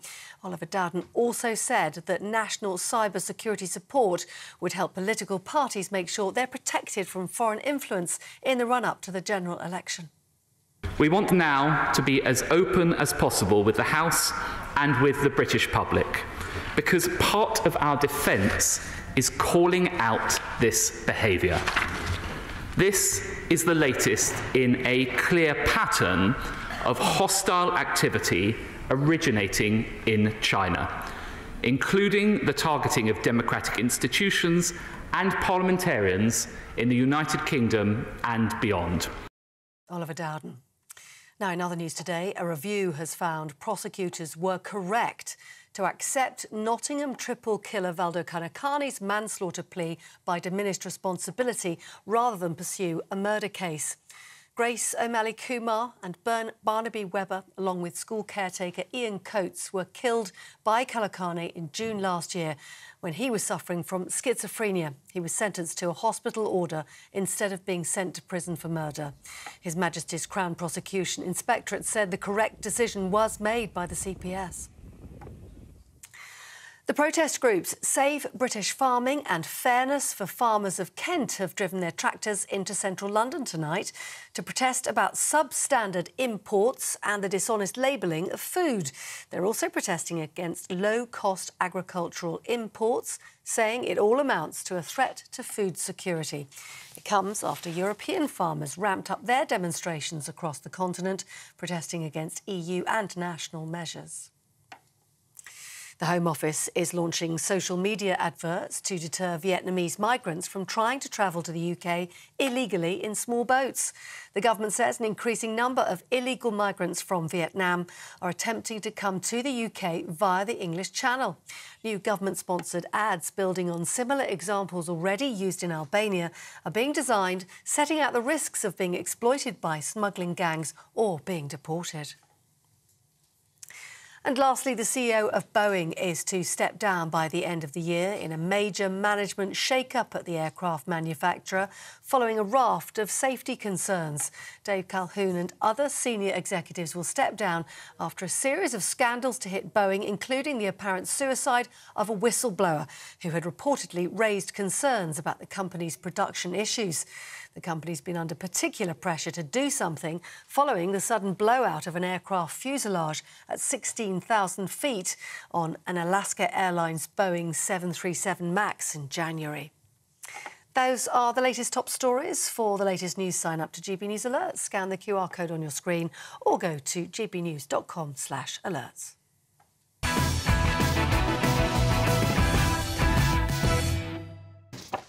Strap yourselves in. Today, it's emerged that the legal aid bill for channel migrants is £71 million. That's over the last 5 years. That's a £38,000 a day bill. A record, more than 500 migrants crossed in a single day on Wednesday. Channel crossings are up 10% on this time last year. The total is more than 4,000. The Home Office expects to spend £1.2 billion on housing asylum seekers in large accommodation sites. That's around £46 million more than using hotels. Some ex-RAF sites were set to cost £5 million each. Instead, it's cost £49 million for Wethersfield and £27 million for Scampton. Rwanda could cost £1.8 million per asylum seeker, and that's before we've paid the wages for all the Lords and MPs who are dead set on blocking it. A former Home Office official told me that we will be paying hundreds of millions of pounds in benefits and social housing for channel migrants who will never, ever get a job here for the rest of their lives. James Cleverley's got a cunning plan. Let's release a video in English that we can show to illegal immigrants in Calais, telling them how dangerous it is to get on a small boat. Everyone has this sense of idea that it's just as simple, they get in a boat and they come over. It's not as simple as that. 9 times out of 10 these dinghies are overloaded. They're really poorly constructed. And so we just towed them here anyway. That'll learn them, Mr. Cleverly, but here is your GB News exclusive. You ready? There is another way that the lawyers and the Human Rights Brigade are probably going to take the British taxpayer to the cleaners. And it's because of something happening right now in France. The family of an illegal migrant who died with 26 others when crossing the English Channel are currently suing the French government. They claim the French authorities did not do enough to stop their deaths. 3 children and a pregnant mum were sadly included in the death toll, which happened in November 2021. Now, the French Coast Guard have been accused of criminal negligence over the incident, which claims that they ignored repeated and increasingly desperate pleas for help from the migrants. New claims which emerged last week include the French military boat patrolling the waters was not monitoring Channel 16, which is the international distress frequency on which the British Rescue Centre had issued mayday calls to help the boat. Its crew also allegedly ignored 3 distress signals. 15 warnings are said to have been ignored, and 7 military personnel have now been charged. So the claim is believed to run into the hundreds of thousands of euros. Now, obviously, if you times that by 26, then you're into the millions, aren't you? There are also fears that victims of other tragedies now may sue the British government as a result of this. And it's easy to see how this won't just be for deaths. It could be for injuries or harm suffered, like hypothermia or mental trauma. The same kind of mental trauma that human rights lawyers tell their clients to emphasise when they're trying to stay in Britain. Tory MP Nigel Mills said that he fears that Britain could face legal action over the more than 200 migrants who have died trying to make the journey. Mr Mills, MP for Amber Valley in Derbyshire, said, "I fear they'll come for Britain next. It's a tragedy. But there needs to be personal responsibility. If French law enforcement were to blame, they should face the full force of their laws. But I fear Britain will be sued next. It's wrong. They have my sympathy, but they are taking the risk, and it's against the law. A burglar who falls over and breaks his leg when burgling a house cannot sue the homeowner for damages, and rightly so. It's not as straightforward as that here, but the principle remains the same." Well said, that man. The deaths are a tragedy, but look at everything I've outlined that you are already paying for there, and there's loads more on top of that. It is not the responsibility of the British taxpayer to cough up millions more pounds to pay compensation for the family of somebody who willingly paid to leave a safe country, to get in a small boat and be pushed across the busiest shipping lane in the world. The same lawyers and human rights groups who were licking their lips at fake Church of England baptisms will be practically drooling over this. Get ready to empty your wallets, Britain. Let's get the thoughts of my panel. It is Daily Express columnist Carol Malone. I have got trade unionist Andy MacDonald and political editor at The Express, Sam Lister. Carol, do you fear that we're going to be on the hook for millions more pounds? God, yeah, as soon as I read the story today, I thought absolutely that. You know, as you just said there, every death is a tragedy. But let's not forget the vast majority of people crossing the Channel are doing it illegally, having paid traffickers many thousands of pounds. They're crossing from a safe country to come here. But, you know, this government has repeatedly said that it's dangerous, people are going to die, so they have to stop it. And yet all that has been ignored, and suddenly it's going to be our fault that they're coming here. It is outrageous. It is going to be it's the next source of income for these lawyers. This is going to go on forever. The government surely now has to see what lies ahead. I mean, the figures you just read out there are astonishing. The money that we're paying out already, even stuff that I didn't know. Not that I'm the font of all knowledge, but you know what I'm saying? I mean, I do a lot of research on this stuff, and I didn't know some of those figures. And this is the next problem waiting, that every lawyer now is going to say to asylum seekers, sue for this, for mental trauma, for whatever, for dehydration, you got cold a bit, you're not well. This is going to happen all the time. Look, we're going to be on the hook here. You can see it happening now. Lawyers are on the phone as we speak. Not really. I think if you know, if our Coast Guard had been as criminally negligent as it's been alleged the French Coast Guard have been here, then yeah, they should get a payout. You know, the fact that if this is true, they had ignored 15 calls for help, you know, the Channel 16, the international distress frequency, not a call from the migrants, but a call from the British Rescue Centre. These aren't people in a dinghy that they've allegedly ignored here as well. You know, this is seriously negligent. So I think if the British did that, then yeah, they should be sued to the high heavens for that. Do you think, you not foresee a future whereby people push themselves off into the Channel, across the busiest shipping lane, they get out into British waters, etc., something goes wrong, we're a bit too busy to be able to deal with it, people sadly die or are injured or whatever, and before you know it, the lawyers are on the phone and they're saying you should have done more. And members of our Coast Guard, who, dare I say, I mean, shock horror, by the way, shock horror, might have been dealing to a British sailor who's capsized or something like that, they end up having to answer questions in court for criminal negligence. Well, maybe, but, you know, that's not what this story's about at all. This is about, you know, 26 people died in this, and it's been alleged that there was serious criminal negligence. It's not about people being a bit dehydrated or a bit tired because of a journey that they took across the Channel. This is about people dying because someone else didn't do their job. If someone broke into your house and broke their leg... That's not even remotely similar. It is. It's not even remotely similar. If it was my job to protect my house and make sure that anyone who was injured there... And if you protected your house by hurting someone, you would be the one in court, not the person... It's not even remotely similar. It's not even remote. Well, Sam, look, can you foresee the British taxpayer here? We're already being asked to fork out an unbelievable amount of money. You know, hundreds of millions of pounds, billions of pounds when it comes to you add up the legal aid fees, you add up the cost of Rwanda, you add up the cost of the migrant hotels, all of that stuff. I'm just worried that this is going to be the next rung on the old legal ladder here. It's an industry. I mean, let's be right. There are already many lawyers who are making a lot of money out of asylum cases, about appealing, etc., etc. This is an industry. We have to be clear on that. And I think, ultimately, it is a tragedy when people die crossing the Channel, but the bottom line is they shouldn't be crossing the Channel. They're told not. They should not be crossing the Channel. You know, and that is the top and bottom of it. You cannot penalise a state. You cannot try and pursue a state for compensation for an activity that is... illegal. It's interesting. This bloke really angered me today. President of the Human Rights, a guy called Patron Baudouin. He's talking about the murderous policies of non-assistance at sea. Hello, the French Navy escorts them to our border, and then our border patrol goes out and puts them on the boat and brings them over here. There's no murderous policies at sea. We're saving the RNLI and the border control have become a taxi service for these migrants. And then they're taken to hotels that are costing us $8 million a day. That's besides the point on this story. I think the most important thing is that they allegedly weren't monitoring Channel 16. That's I hear what you're saying, and I sort of half agree with you. That's really bad. But Andy, should they be in the Channel in the first place? No, they shouldn't be. They shouldn't be there. They shouldn't be.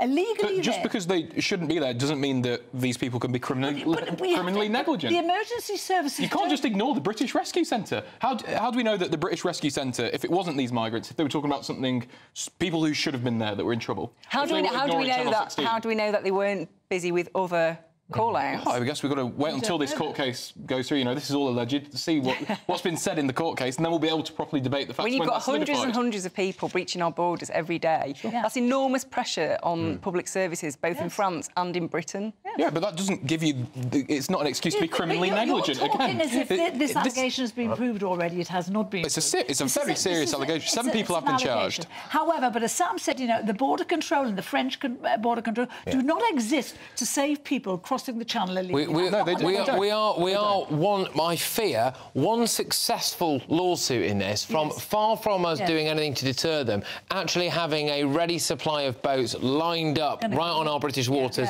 to take them in, so that we make sure we don't paying out any kind of compensation claims. That would be my worst case scenario in all of this. But thank you very much. Coming up, another GB News exclusive on Keir Starmer's energy plans. You won't believe how much it's going to cost. So will Labour's energy strategy actually bankrupt Britain? And next, as Russia released shocking images of the 4 main Moscow terror suspects, with one having had his ear severed, another reportedly losing an eye during their interrogations by Russian authorities, is the torture of terror suspects ever acceptable?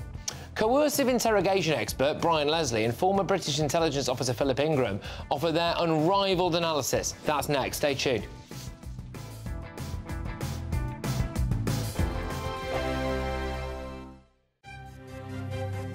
GB News Breakfast. Every day from 6 a.m. New rules are going to give staff at NHS England paid leave if they suffer a miscarriage. Yeah, any of the NHS England staff who miscarry in the first 24 weeks of pregnancy will be able to take 10 days paid leave. Their partners can take 5. Well, we're lucky enough right now to be able to speak exclusively to the founder of George's Law and national baby loss campaigner, Keely Langthorne. A very good morning to you, Keely. First of all, it's called George's Law because it is a major step forward, and that's one of your son's names, isn't it? Yes, it is, Anne, yes. I lost my son, unfortunately, George, 2 years ago. He was stillborn at 23 weeks. I was flabbergasted after having George to know that I was required by law to return straight back to work the next day. So under current legislation in the UK, if you give birth to a baby under 24 weeks, the law says you should be going back to work the next day. So, for instance, I left George at the mortuary on a Thursday evening, had a midwife come in to stop my milk on a Friday, but the law says I should be in work the next day. Such an archaic way of working now, and I don't know why we are not following the New Zealand model and changing law and allowing employees 3 days paid leave. So under legislation in New Zealand, all employees get 3 days paid leave in the event of a miscarriage under 24 weeks. And it is so brilliant to see the NHS sort of taking a stance. They're the UK's biggest employer, 1.7 million employees, and let's face it, they're on their knees in terms of financial hardship. But if the NHS can do this, I don't know why others can't. Yeah, and you make the interesting point as well that although it is now there for NHS workers, they may have to face sending home bereaved parents who haven't got that right. GB News is the home of free speech. We were created to champion it, and we deliver it day in, day out. Free speech allows us all to explore and debate openly the issues most important to us, our families, and of course, the British people. Having challenging conversations to enlighten each other. Which is why we hear all sides of the argument. We are the People's Channel. We will always stand by the freedom to express yourself. On TV, radio and online. This is GB News, Britain's news channel. I'm Michelle Dewberry, and I'm not here to tell you what to think. I'd much rather hear what you have to say. So, send in your opinions to gbviews@gbnews.com. Keep them clean, and you never know, I might read them out. With my panel here on Jubes & Co, we debate, we get stuck into the issues of the day on a show where all views are welcome, especially yours. GB News, the People's Channel, Britain's news channel. 2024, a battleground year. The year the nation decides. As the parties gear up their campaigns for the next general election. Who will be left standing when the British people make one of the biggest decisions of their lives? Who will rise? And who will fall? Let's find out together. For every moment, the highs, the lows, the twists and turns. We'll be with you for every step of this journey. In 2024, GB News is Britain's election channel.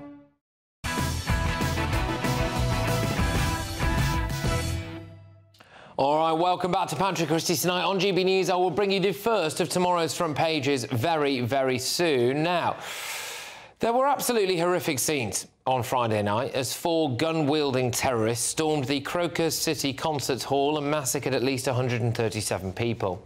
ISIS have since claimed responsibility for the attack, despite the Russian government's uncertainty over the claim.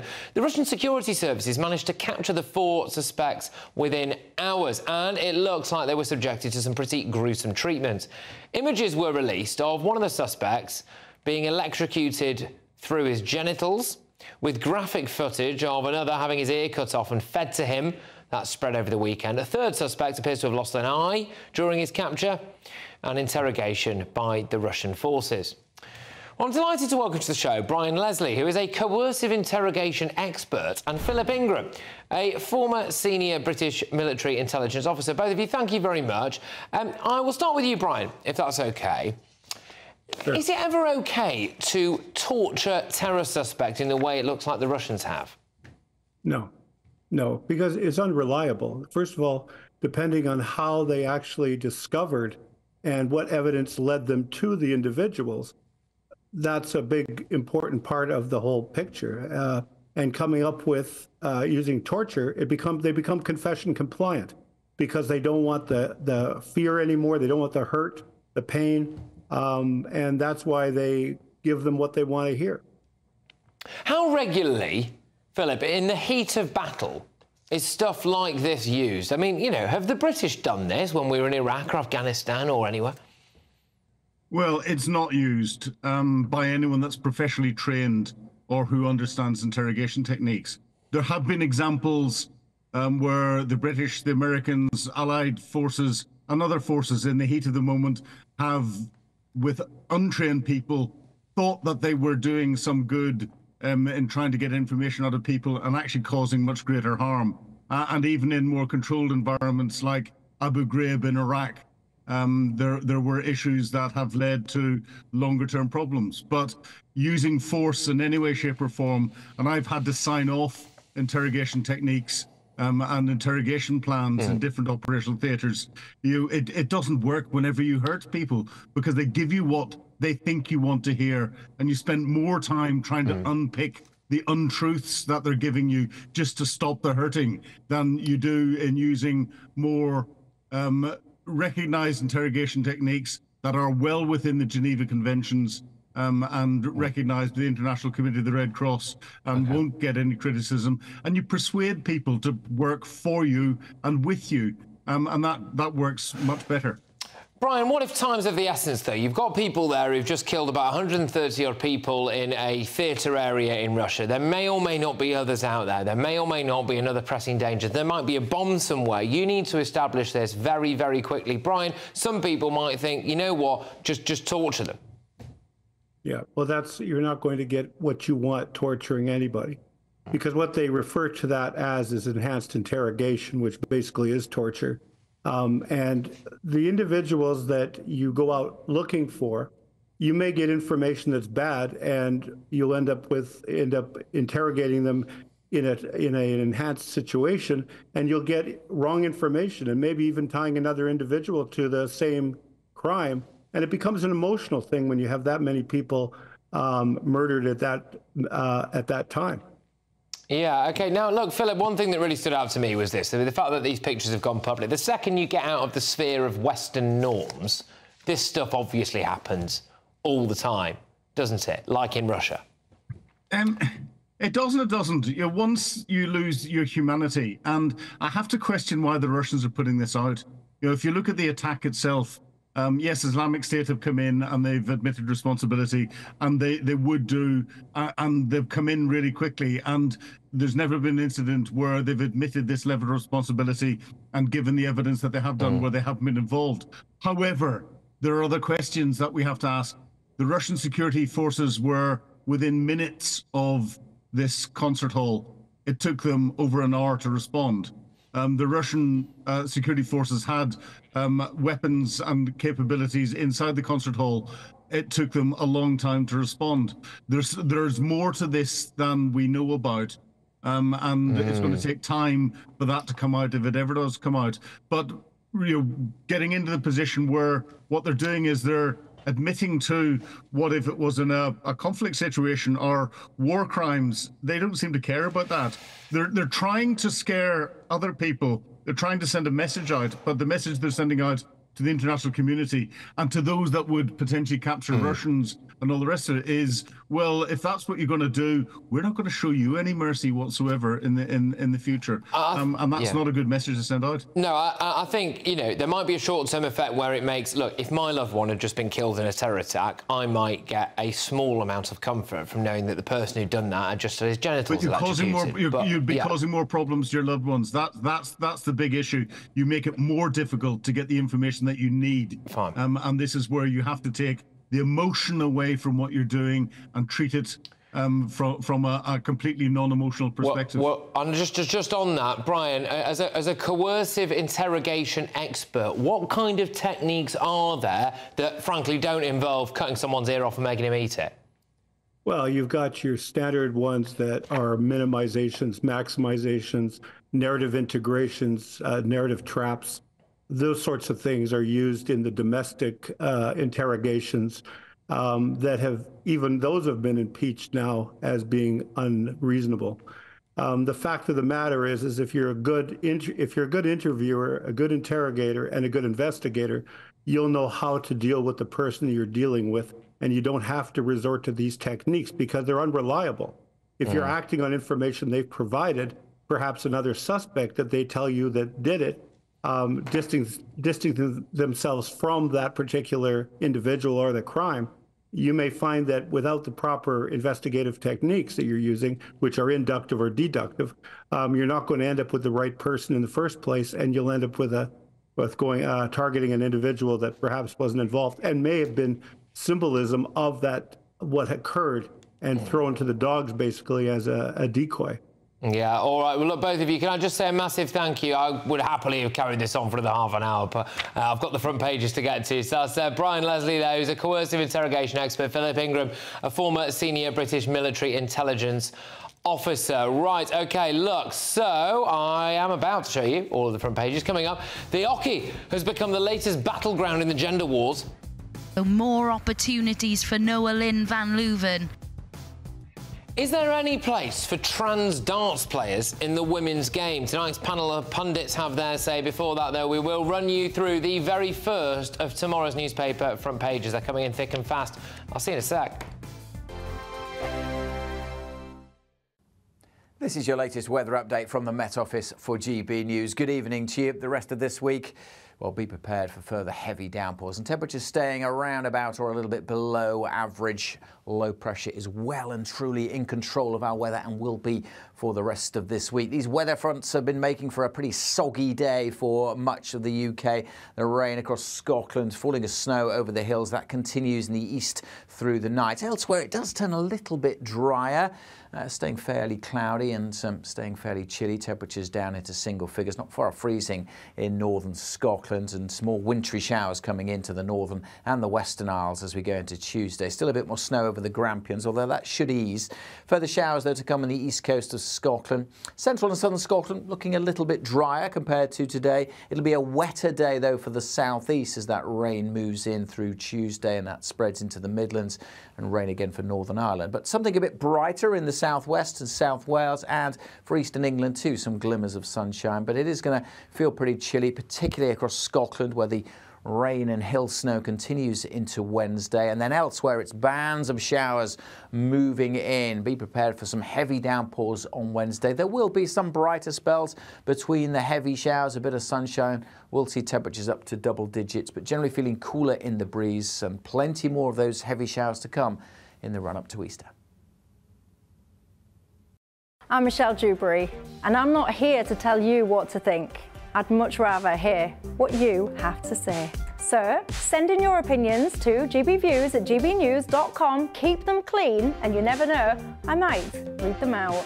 With my panel here on Jubes & Co, we debate, we get stuck into the issues of the day on a show where all views are welcome, especially yours. GB News, the People's Channel, Britain's news channel. I'm Andrew Doyle. Join me at 7 o'clock every Sunday night for Free Speech Nation, the show where I tackle the week's biggest stories in politics and current affairs with the help of my two comedian panellists and a variety of special guests. Free Speech Nation, Sunday nights from 7 on GB News, the People's Channel, Britain's news channel. Your weekend starts here with Friday Night Live with me, Mark Dolan, 8 till 9 on GB News. Big stories, big guests and big laughs as we get you ready for a cracking weekend.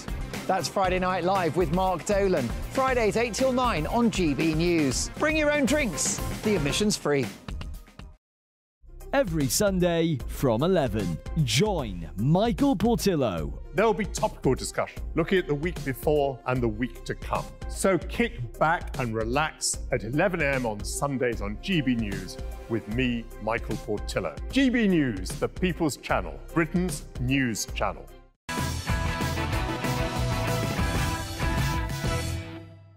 Welcome back to Patrick Christys Tonight on GB News, and it is time to bring you all of tomorrow's newspaper front pages. Let's do it.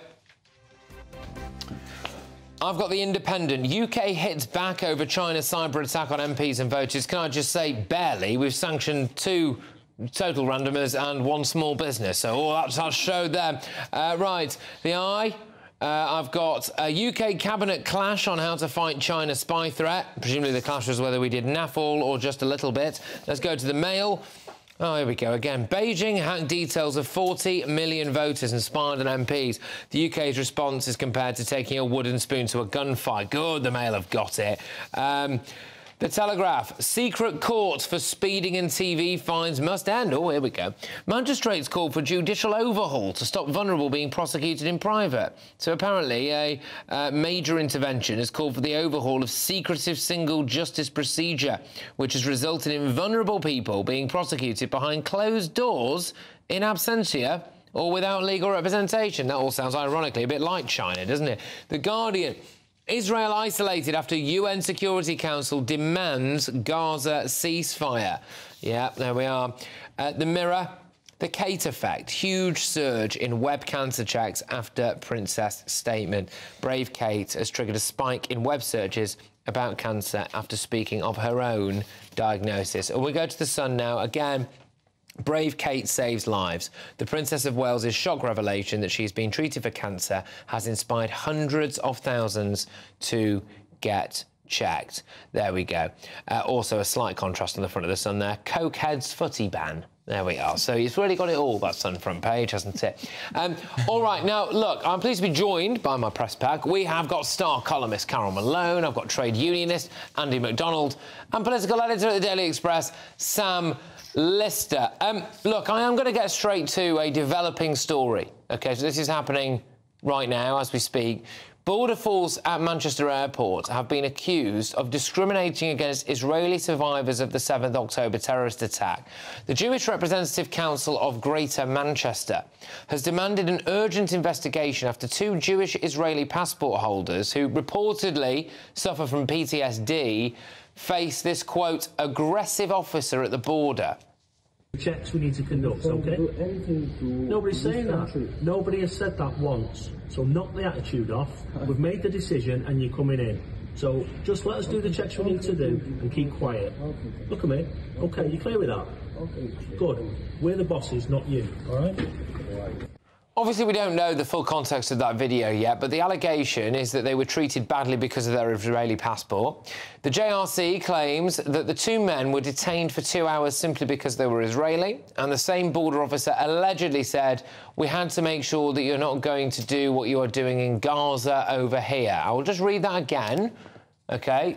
The same border officer allegedly said, we had to make sure that you are not going to do what you are doing in Gaza over here.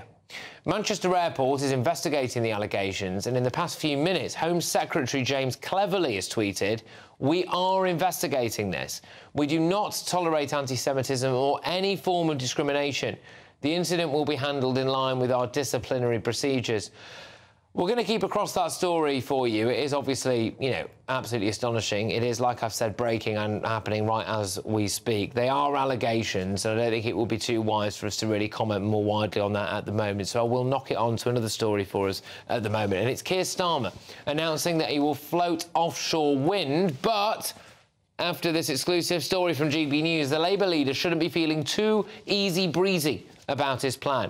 Energy experts have slapped a £116 billion price tag, which has sent them into a panic, saying Starmer's plan is simply not feasible. Speaking to GB News earlier, Labour Shadow Welsh Secretary Joe Stevens defended their strategy. Our plan will mean that we take back control of our national energy security, and we do that through Great British Energy, publicly owned, so that profits that are earned go back into government for the benefit of the taxpayer.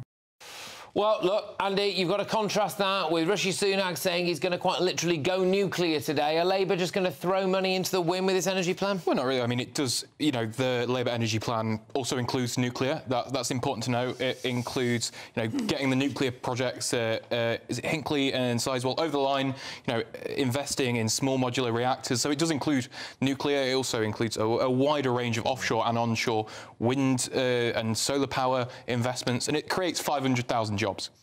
All right. I mean, it also is totally unaffordable. And it's also going to hit working class people. The people who earn the least amount of money are going to have to pay the most to support this. This is stupid. You know, the UK produces less than 1% of the world's carbon emissions. So this rush to 2030 to net zero is completely pointless. As long as China is still building 2 new coal plants every week, it is the #1 emitter in the world. The US is the second. India is the third. Until they get their stuff under control, what we do is not going to make a damn bit of difference. But we need to start investing in our own independent energy. No, we're not. No, we're not. We're investing. How? Where are we? Everywhere. Look at the wind farms all over the country. Look at them. We're investing all the time. We produce energy costs through the roof over the last few years. We've got no energy independence. We have less than 1% of the world's carbon. Sam, does this now not mean, though, seriously, as people have been saying for quite a while, with Ed Miliband as the old shadow energy minister, etc., that, you know, Labour's green plan could well bankrupt Britain? Astonishing figures. They'd have to triple the number of solar panels we've got, a 4-fold increase in wind farms, a 400% increase in the supply chains for copper, steel, all those kind of things to make these things happen. The numbers just do not stack up. And we know Labour, they've got no money to spend. They've got no money to spend. No. They are sticking to the Conservatives. Why have we got no money to spend? They're sticking to the Conservatives' fiscal rules, but coming up with ludicrous plans like this, they can't fund it from the things they've set out. They just cannot. It is impossible. You talk about all the jobs that they're going to create. Those jobs don't exist if you can't pay for this, and they can't. And this think tank today said even if they manage to scrape the money together, which they won't, the plan is still entirely unfeasible by 2030. Things like the amount of steel that they're going to need, they're not going to be able to get by 2030. Well, you know, think tanks do say a lot of things, and if the government had been supporting, if they'd been supporting the steel plants like in Port Talbot, which have just closed their last coking oven ever, you know, if they'd been supporting British Steel over the last 14 years they've been in government, maybe it would have been. According to this think tank. But think tanks say lots of things. I wouldn't trust everything think tanks say. All right. Oh, go on. Finally. I was just going to say, the last Labour government could have sorted out the nuclear problem, but they didn't. They refused to invest in nuclear. As did the coalition government. Yeah, but we're talking about the Labour government. But the more recent government. All right. In fairness. Let's turn the lights out on that discussion. Hey, you're welcome, Britain. Right. Now, I'm here all night. All right. Now, Dutch darts athlete, moving on, Dutch darts athlete Noah Lynn van Leuven made history for being the first trans athlete to win the PDC Women's Series. Let's take a look. More opportunities for Noah Lynn van Leuven. Double 10 the target. Up for double 5. She's able to pin it. Well, since then, 2 of her female female teammates have resigned. An 18-time Grand Slam tennis champion, Martina Navratilova, has said no male bodies in women's sports, please, not even in darts. Now, Carol, does it matter in darts? Yes, it does matter because you're talking about muscle strength. Men have between 30 and 60% more muscle strength than women do anyway, which means their throw was better, tougher, whatever. I don't know about their eyes. I don't know whether their eyes were any better. But, you know, there's a principle at stake here. And this transgender woman is going around winning competitions with men and with women. She's winning mixed ones. This is all about money for this person. I can't say the name. I've heard your crack at it. I'm not following that. Van Leuven. Yeah, whatever you just said. But, you know, this trans ideology is wrecking women's sport. It's not fair. And what Martina Navratilova also said, as well as no male bodies in women's sport, she said it stinks. And it really does stink. It's a big, big cheat on women, this. Sam, your view. I am so fed up of this as an issue because it is not wrong to say that men are men and women are women when it comes to biology. And you either believe in women's sport or you don't. And if you don't believe in women's sport, then fine, let's scrap it and let's see men take the prizes in everything. Because that's what it is reduced down to. It doesn't matter if you choose to identify in a different way. If your biology is male, you have a physical advantage. Absolutely. Go on, your view on this. I mean, I agree broadly. You know, I think in genuinely physical sports like cycling, like swimming, like tennis, yeah, I agree. But, you know, it is kind of darts. You know, you look at the male athletes in darts, they're hardly, you know, the top form of athleticism. Normally it's a fat, bold guy. Like, realistically, they throw from the same distance. I don't think men have an inherent advantage of being more specific with where they throw the darts. I agree with you in wider sport, but on this, I mean, it's really... Do you believe in male and female categories generally in sport? Yeah. So why is this different? Because I don't think it's a really physically based sport. I don't think there's an inherent advantage of men over women. Do you think women have a right to choose who they play with? Or do we have to accept men deciding who we play with?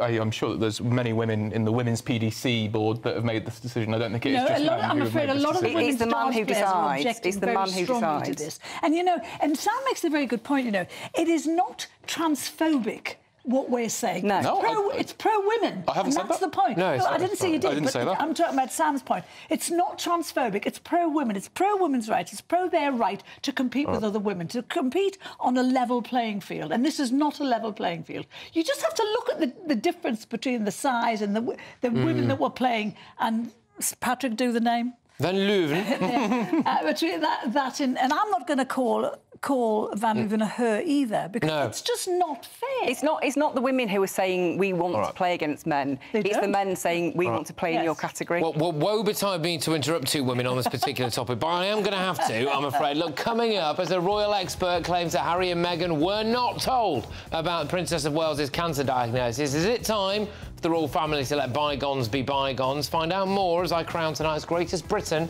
and Union Jackass. But next, I will take you to Paris to show you the restaurant racing phenomenon taking the French capital by storm. It's Patrick Christys tonight. We're on GB News.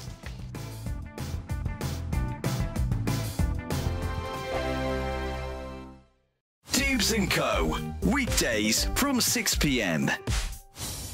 You think this country needs new gas power stations? Apparently, this will all be about trying to get some form of energy security. Rishi Sunak has upset people today with this suggestion, people saying that actually this would do more damage to climate change than it would do good. Where are you on it, Richard? I'll tell you exactly where. We need a lot more gas power stations and nuclear power stations because quite often the wind doesn't blow and the sun doesn't shine. Last week, we imported 16% of all our electricity because we haven't got enough capacity in the UK, and we're now totally over-reliant on renewables. The part of the problem is the lack of storage capacity, which the government has finally got round to addressing. I think this as backup is actually quite a sensible idea. But they are not doing anything, as far as I can tell. At the moment, it will be retrofitted to have storage capability, which seems to be utterly bonkers. I mean, anyone who's got solar panels, you know very well you're storing up energy. So it's about storage as much as production. They could have gone, 20 years ago, we could have had nuclear power. We could have done more. We haven't looked far enough ahead in the future, and we are in grave danger of making the same mistake. I mean, the other side of this is what is the difference going to be? Blackouts are, they're irritating and... Irritating? It'd be disastrous. It would destroy our economy. Well, they would be now, but, some of us remember 3-day weeks and things like that. And in fact, I grew up thinking that everybody had, at least a couple of days a week when they had to eat off a primus stove and things. This is, again, I don't want to harp on, but this is one of the problems in the politics in our country, isn't it? So many politicians, they just think in election cycles. Absolutely. They just think, what can I do and say to get my own backside re-elected at the next general election? They're not always looking ahead at actually, politics aside, what is genuinely the best thing for this country.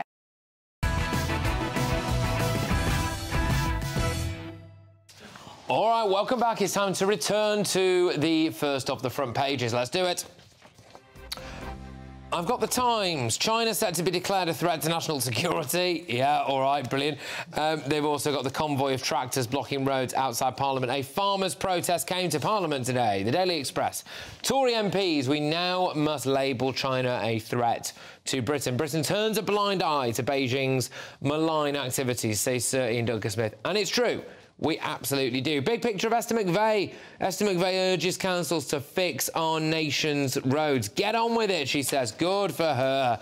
We like Esther McVey. Now, they weren't cutting local government funding. If only local governments weren't spending it on diverse nonsense. Now, I'm joined again by my press pack, Daily Express columnist Carol Malone, trade unionist Annie Mudon and political editor at The Express, Sam Lister. Now, the SNP have been warned far and wide that their controversial new hate crime law will have a chilling effect on free speech. But they're not even bothered, OK? They could criminalise things you say in your own home to your own relatives over dinner.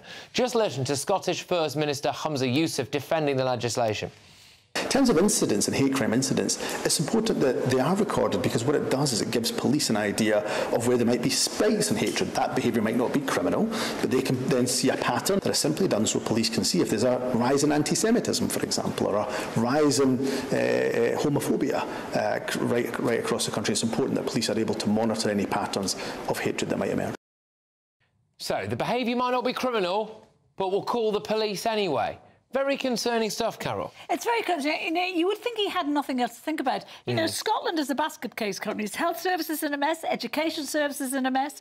You know, he promised he was going to change all that when he came to power. He's done nothing. The economy's a mess, and he's talking about hate crime. I mean, it's just stupidity. I mean, there's a serving Scottish MSP who's a Tory up there, who said something along the lines of, excuse me, being non-binary is like, you know, you got no more right to say that than you got to say that I'm a cat or something. I'm paraphrasing what he said there. And police investigated that. I mean, surely they've got better stuff on, haven't they? Yeah, I'm sure they do, and I'm glad that you know, Murdo Fraser, the Tory MSP, you know, he's seeking the support of his trade union. He's going to the Free Speech Union, so I'm very, very happy for him there. But I think, you know, it's a bit, you know, they shouldn't be going after him, but it's bizarre that he'd say it. Like, if you're a serving MP, why would you compare being non-binary to identifying as a cat? Serve your constituents, man. I think the concern for me, anyway, Sam, is, you know, you're having Christmas dinner, Nan's round, Nan's got some views, right? and the 17-year-old at the dinner table who's been through the work education system thinks this is appalling, tries to call the police, and then it turns yourself into a family of snitches and you've ripped apart the nuclear family. This is the most sinister policy development in the UK I can remember in a long time, and, you know, there's a lot of competition, let's be fair. But this is essentially the kind of real-life embodiment of the Big Brother 1984 George Orwell warnings that, you know, from decades ago. People snooping on each other, snitching on each other. It is like kind of East Berlin in the height of the Cold War. And I think this is a real... it's a real shame, because it is the kind of last refuge of the desperate politician, isn't it? Let's hide behind all this as a kind of diversion, when, as Carol says, the schools are going to pot, the health services under pressure, etc., etc. And I think, actually, the police should be investigating crimes. Why are we putting all these things onto the police all the time? Social work, thought crimes. Why are they not investigating burglaries? The things he's mentioned there as well, because there's already laws against that stuff. There are already laws against anti-Semitism. There would already be laws against homophobia, etc. I mean, those things already exist. And there is, I am convinced, there's no real clamour from people now saying, you need to police what's happening in my own home. Look, I'm going to take you now to Paris. So you're welcome. All right, we're off to Paris, everybody. So 200 Parisian waiters have taken part in the annual tray-carrying race after a 13-year hiatus. Each waiter had to hold a croissant, a cup of coffee and a glass of water on their tray for 2 kilometres and could not spill a drop. Shall we see how they got on?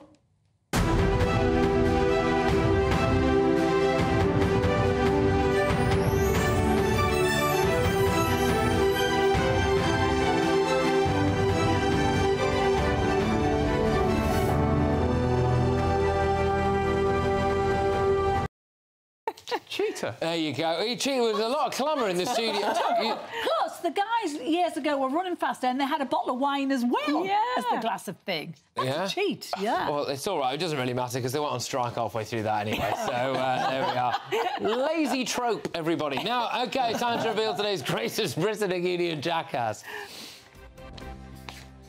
Now then, Carol, your greatest Britain, please. This is the whole of the royal family. Two of its much-loved members are now suffering from and being treated for cancer.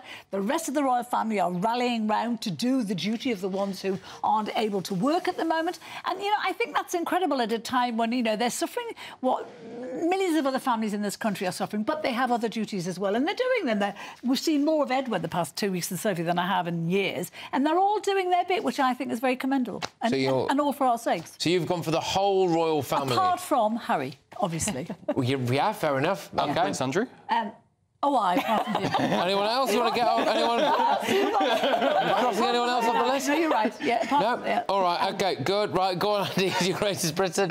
My greatest Britain was Britons. The UN Security Council, they've passed a resolution for demanding a ceasefire in Gaza until the end of Ramadan. You know, I know it's flying in and out of the news, the kind of crisis in Israel, and I think it is important that we are trying to find a humanitarian solution. It's interesting you mentioned this, actually, yes, because this broke earlier today, didn't it? It's on the front of The Guardian, I think it is, actually, which is... Israel isolated. That's the one. Israel isolated after UN Security Council demands Gaza ceasefire. So the US abstained on this, didn't they? Which does mark a shift, OK? Yeah. But the UK and 13 other members did call for a lasting end to the conflict. I think it's that kind of evolution into going down into the Rafah in the south, where a lot of civilians are, and there's kind of pending military offensives there. So I think even the US are kind of going, we do have to think of it. Yeah, but then you saw Kamala Harris. She was going, hey, I've studied the maps, OK, and there's nowhere for these guys to go. I mean, there's Egypt.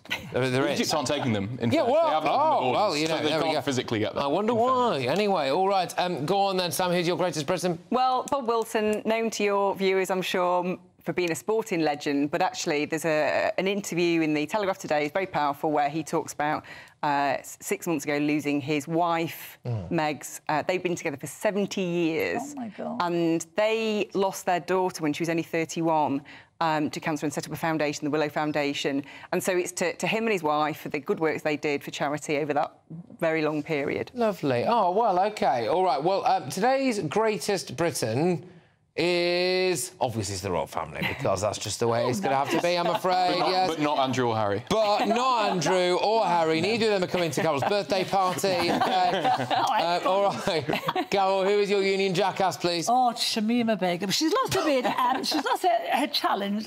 I'll start again. Yeah. She wanted to go to the Supreme Court. She lost her appeal court appeal last month to have her citizenship renewed. She wanted to go to the Supreme Court. Thank God common sense has prevailed, and she's been told no, which is good, because this girl has tried 9 times now to get her citizenship back. It's cost us a fortune in legal aid. If she got her citizenship back, it was taken away because she joined the murderous death cult ISIS and did whatever she did over there. But, you know, if she got it back, she's never going to be able to work in this country. We'd have to support her for all of her life. And MI5 are going to be looking at her 24 hours, 24/7. So that means that she's going to cost us multi-millions. Good. I think she'd also become a jihadi pin-up, wouldn't she? I mean, we'd learn a lot about certain communities. Yeah, she would. And we'd learn a lot about certain communities in Britain where, you know, they would absolutely be out on the streets celebrating the return of Shamima Begum. But, and you know, the security services say the women returnees are every bit as dangerous as the men. So that's... Go on, Andy, who's your union jackass? Union jackass this week is Owen Jones. You know, yes. Over the last couple of days, he's quit the Labour Party. You know, to our disappointment, he's quit the Labour Party. He's started off this new, weird, bizarre little faction thing that he's doing, and then he did that dreadful interview with Lewis Goodall. Honestly, I'm even disappointed in myself that I'm giving him more media attention. He's a little kind of Peter Pan wannabe. He needs to get out of our screens. You know what I mean? Really dislike the boy. I think me and Carol might endorse this one. Owen Jones isn't here to defend himself. I would like to just make that... He's in Neverland. Make the point, and still it continues. We normally get you on to offer the balance here when it comes to the Labour stuff, and here I am doing it. But there we go. Right, well, apparently Owen Jones is a strong contender. Go on, here's yours, Sam. Police Scotland, we've just been discussing the case, Meadow Fraser. They recorded his tweet about being non-binary, being like identifying yourself as a cat. They recorded that as a non-crime hate incident. Yeah. Meadow Fraser only found this out by accident when it was also reported to the Scottish Parliament with a crime reference number, and that's how he found out that he'd been reported to the police. Police Scotland for investigating nonsense. No, I agree with you on it, because I think it's just a very, very dangerous slippery slope. Today's union jackass, Shamima Begum. Oh, good. OK. 2 for 2. Be honest with you, I thought it was Police Scotland, but there we go. OK. All right. Thank you very much. I really enjoyed it. Thank you. I'll be back tomorrow for 9 p.m. It's Headliners next. Take it easy, people.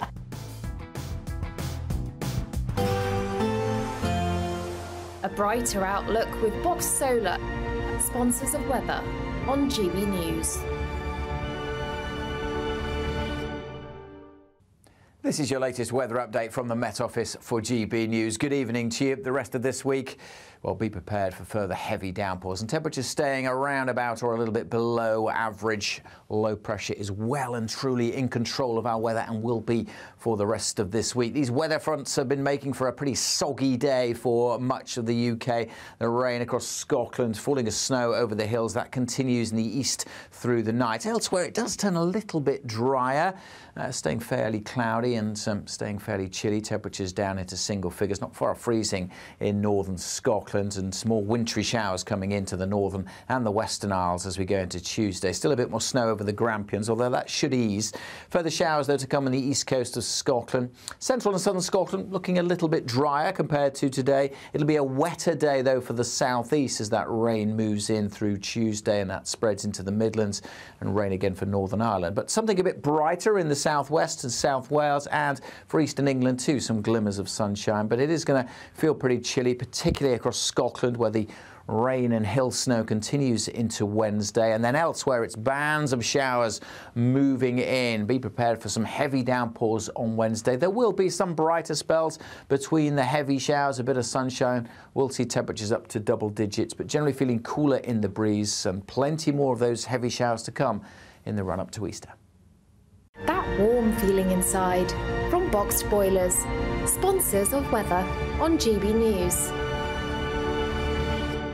It's the final week to see how you could win big. You could win an amazing £12,345 in tax-free cash that you could spend however you like. Plus, there's a further £500 of shopping vouchers to spend at your favourite store. We'll also give you a gadget package to use in your garden this spring. That includes a games console, a pizza oven and a portable smart speaker, so you can listen to GB News on the go. You have to hurry, as lines close at 5 p.m. on Friday. For another chance to win the vouchers, the treats and £12,345 in tax-free cash, text GBWIN to 84902. Text costs £2 plus one standard network rate message, or post your name and number to GB03 PO Box 8690 Derby DE1 9TT.